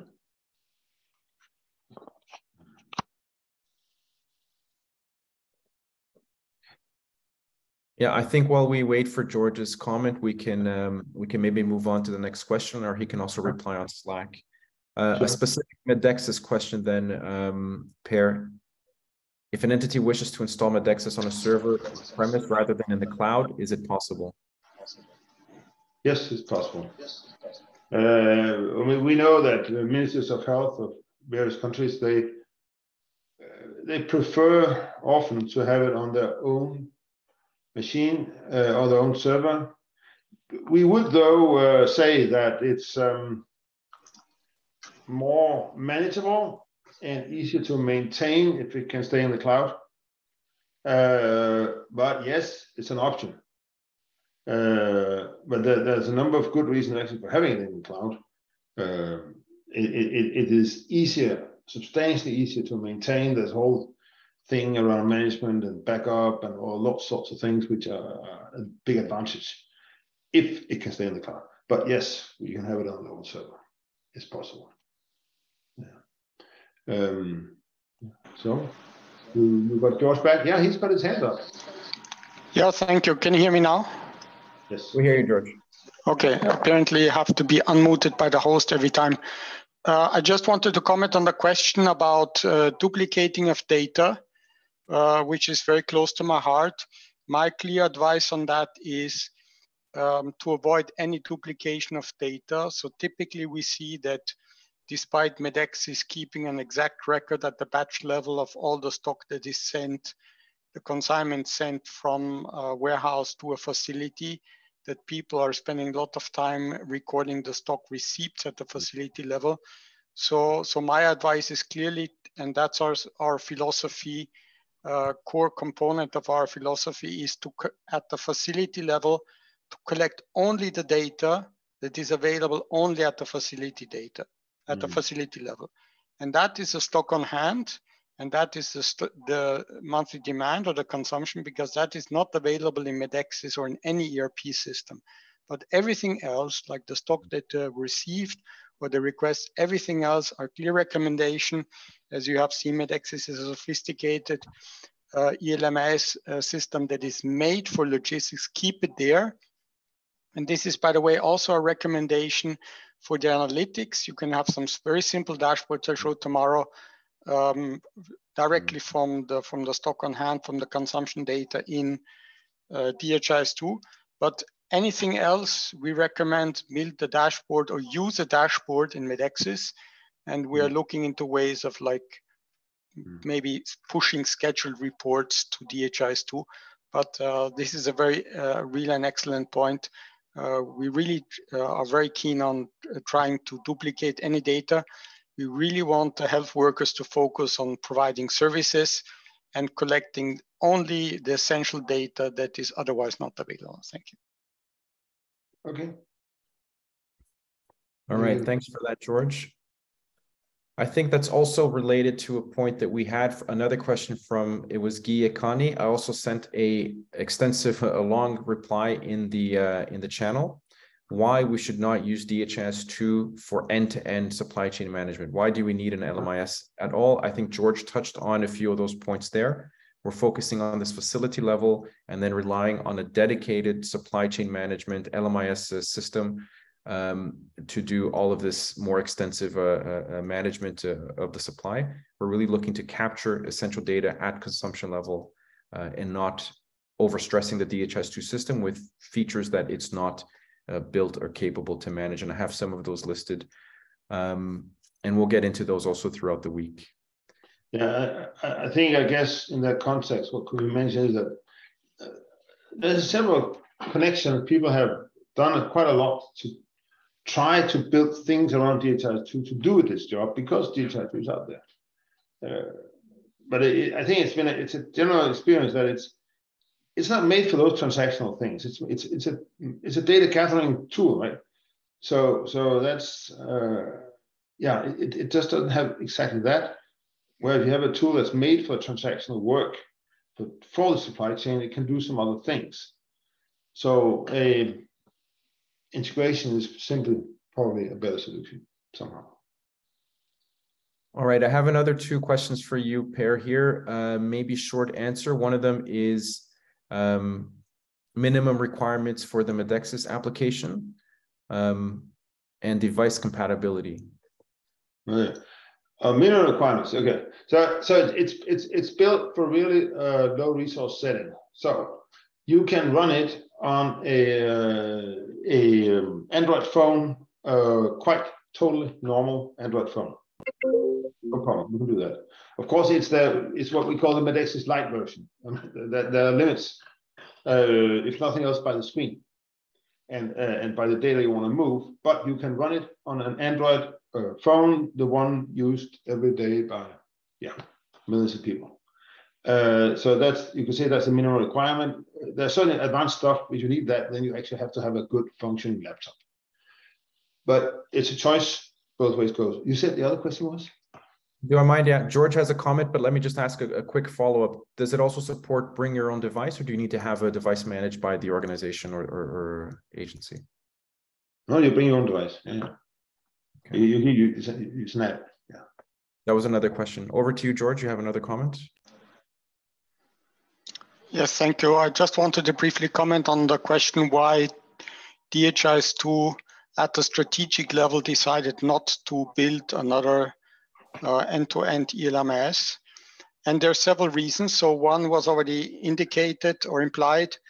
DHIS2 has a very specific data model, and it's not built for a logistics management information system. It's built as a HMIS system. And we don't have time for details, but it's not really adapted to an LMIS. The second reason is we would just be reinventing the wheel. There's already excellent systems like mSupply, Medexis, others that are recommended. Brenno has presented the guideline. And the third reason is, personally, I have worked in Excel. I have worked in an organization spending 5 years on developing a bespoke system from the scratch. It's going to take 5 years realistically. Huge amount of money and developers. You will need a whole team. So why should the University of Oslo, the DHIS Center, invest in that, where there's already several tools? And maybe a last point, I think Priya mentioned that people have already tried to develop DHIS2 to make an LMIS out of it. I think that the complexity of an LMIS is totally underestimated. People think it is easy. It is easy just to report stock, but it's really complicated. It would take a huge effort. So we're definitely not going to go there. Thank you. Great. Thanks a lot for that, George. I think a lot of those comments, as you said, some of it was implied in the first two presentations, both by Mike and myself on the DHIS2 landscape and the LMIS overview. I've included quite a few of those in the Slack channel, but feel free to come with these questions again. I think understanding the general approach that we're trying to build something that adds to the landscape, adds to an existing gap, doesn't overlap with other solutions, and can be implemented and sustainable. If you're simply checking off and ticking off the box of features, stock reporting at facility, sure, DHIS2 LMIS and all of the different tools will check that box. But again, we're looking to add to a real world implementation scenario. And I think the Mali example is a good example of that, as Per has shown. And the discussion that we went into is how can this adapt to this existing context? They're already collecting data in DHIS2. The data is there. What is the need to implement a parallel solution to collect something that requires this integration? So it's the question of, again, level of effort for the value added to the supply chain system. All right, I think this is good. I don't see any new questions for Medexis specifically. I don't know, Per, if you have any final words or comments, or else I can just give a few final words before we end the session. We just have 9 minutes to go or so. No, I just want to thank you for the opportunity, and then I'll ask you a question. So I send you the PowerPoint, or what do I do? I put it on the Slack. What do I do? Yeah, you can share with me by email or Slack, and we'll upload it to the shared drive. I'll share you a link to the shared drive as well, so you have access to all of the different resources. And I think all of the participants, you should already have access to that. If you haven't seen it, we have the link in Slack as well. Okay. Yeah, but I think I want to also say that I think it's really great you're having so many participants, and I think there's so much opportunity in getting these eLMIS out there, because just the pure value of the products going down those supply chains is very large, and that this is today still not quite under control is not good. And there's a huge potential in bringing this in savings, in saving lives, and there's a lot to get there. So yeah, thank you for the initiative. Okay, big thank you to Per. Thank you for the contributions, and we're looking forward. You're more than welcome to join with the other sessions as well, and we'll have this expert lounge open Q&A after the full day tomorrow. So you're also welcome to join that, and then people can connect bilaterally during that session. So just to end for the day, a quick recap. We have this presentation on the HMIS and HIS landscape, so the information management landscape in a country, where you have the health information and now the logistics data and how that can come together for triangulation for improving both supply chain management and health program management. With DHIS2, you have an existing system that's been implemented at scale in up to 69 countries. And you have that references for that on the website of where it's been used. And then you already have it being used in many different ways to capture stock data.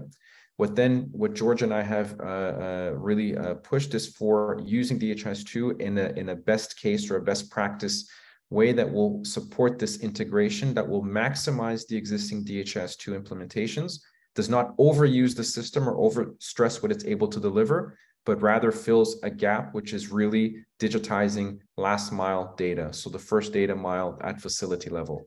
So that's really the intention here, is that we provide a solution that adds to the existing landscape in a very practical way.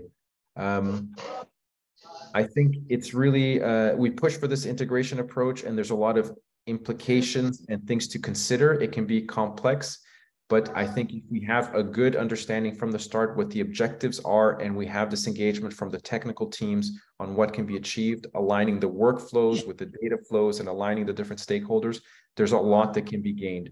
The presentation from Per, I think, highlighted that in Mali, and we have a few other examples that we can also point to. For tomorrow, we'll go more into the pure LMIS stock management in DHIS2. So the day will be dedicated really to that. Stock reporting, George McGuire will be leading those sessions, providing both a demo and configuration of these different tools using DHIS2. You can already go into the sandbox, as I've already mentioned, and test some of these things out. Try to use it with your mobile device if possible. And that will really give you an idea of how it is to be in a facility and using this tool for stock data capture at that level.